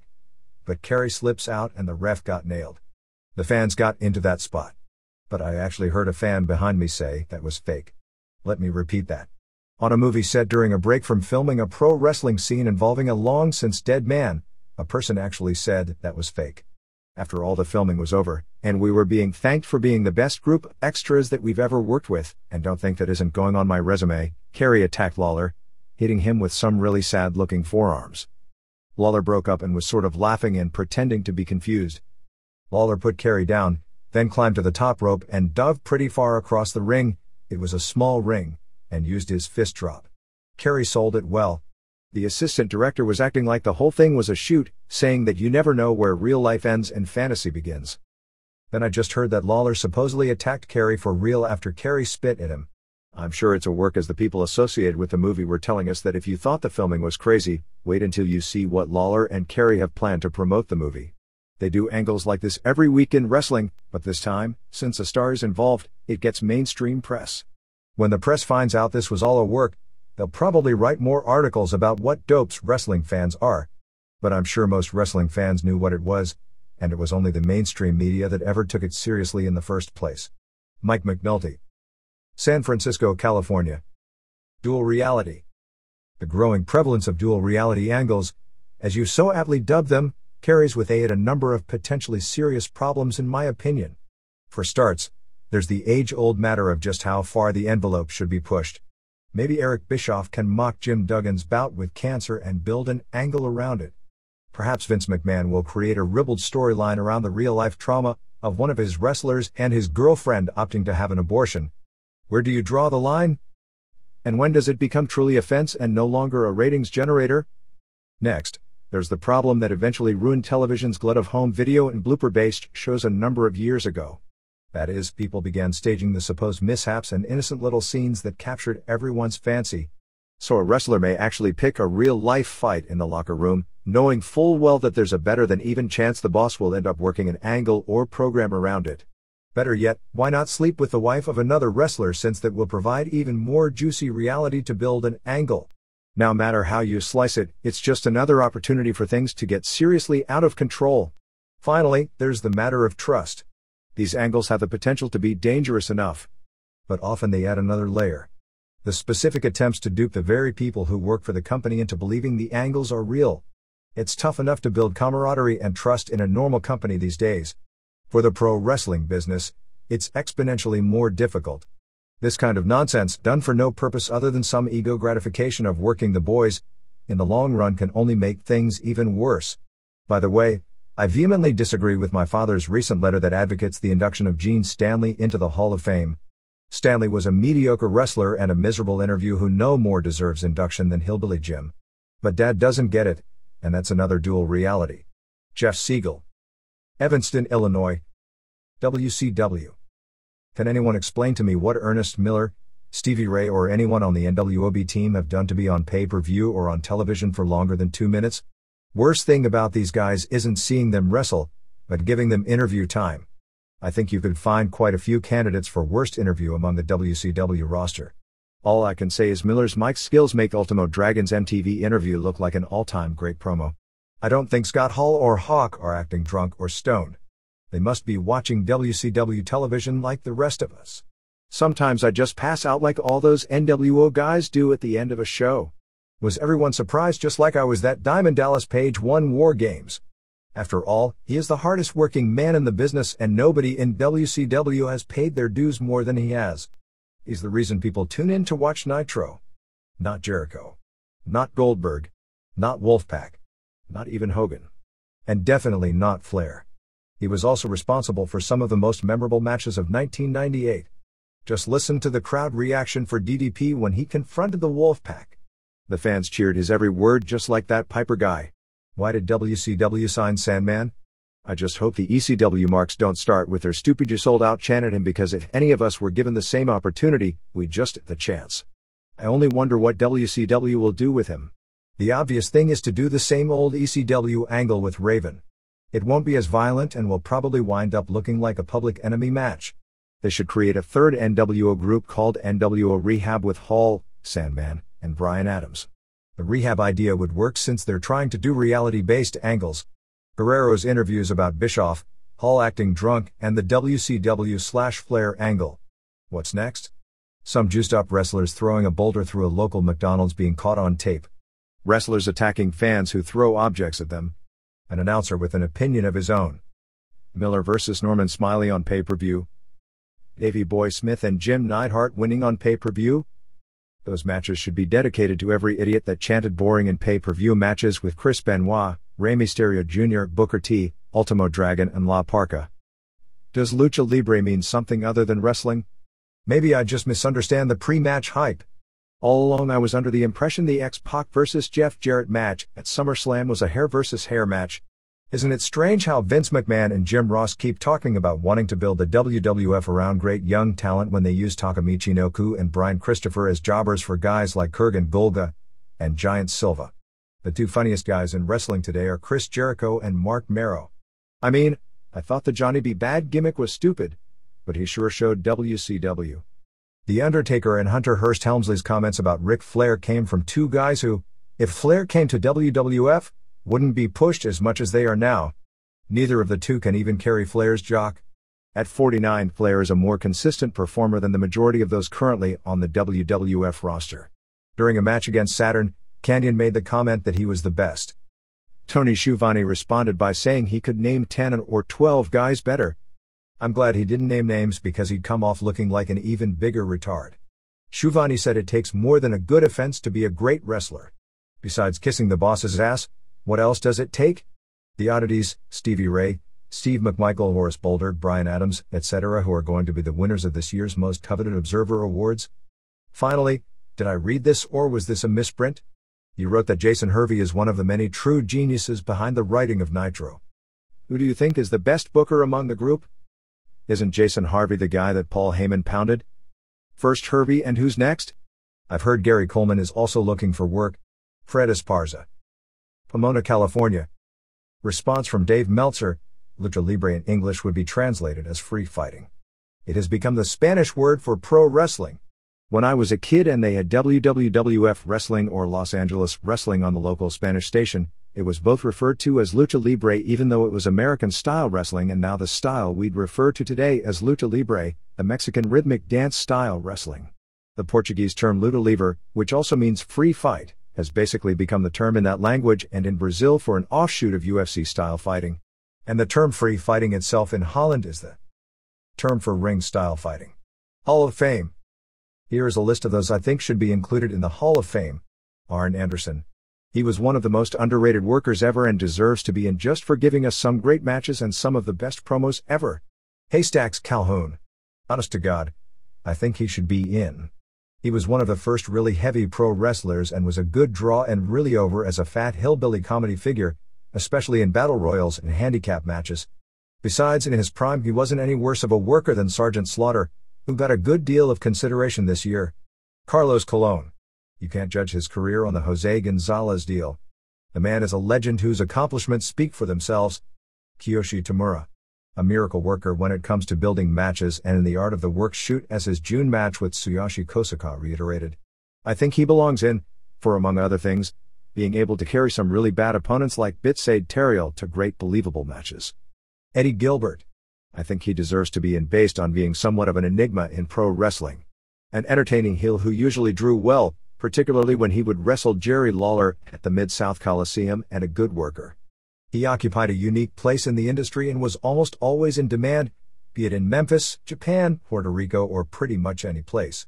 I largely agree with the list of the top 5 All Japan matches in the September 14th issue, except I would have put the January 1995 Kenta Kobashi vs. Toshiaki Kawada 60 minutes draw from Osaka on the list.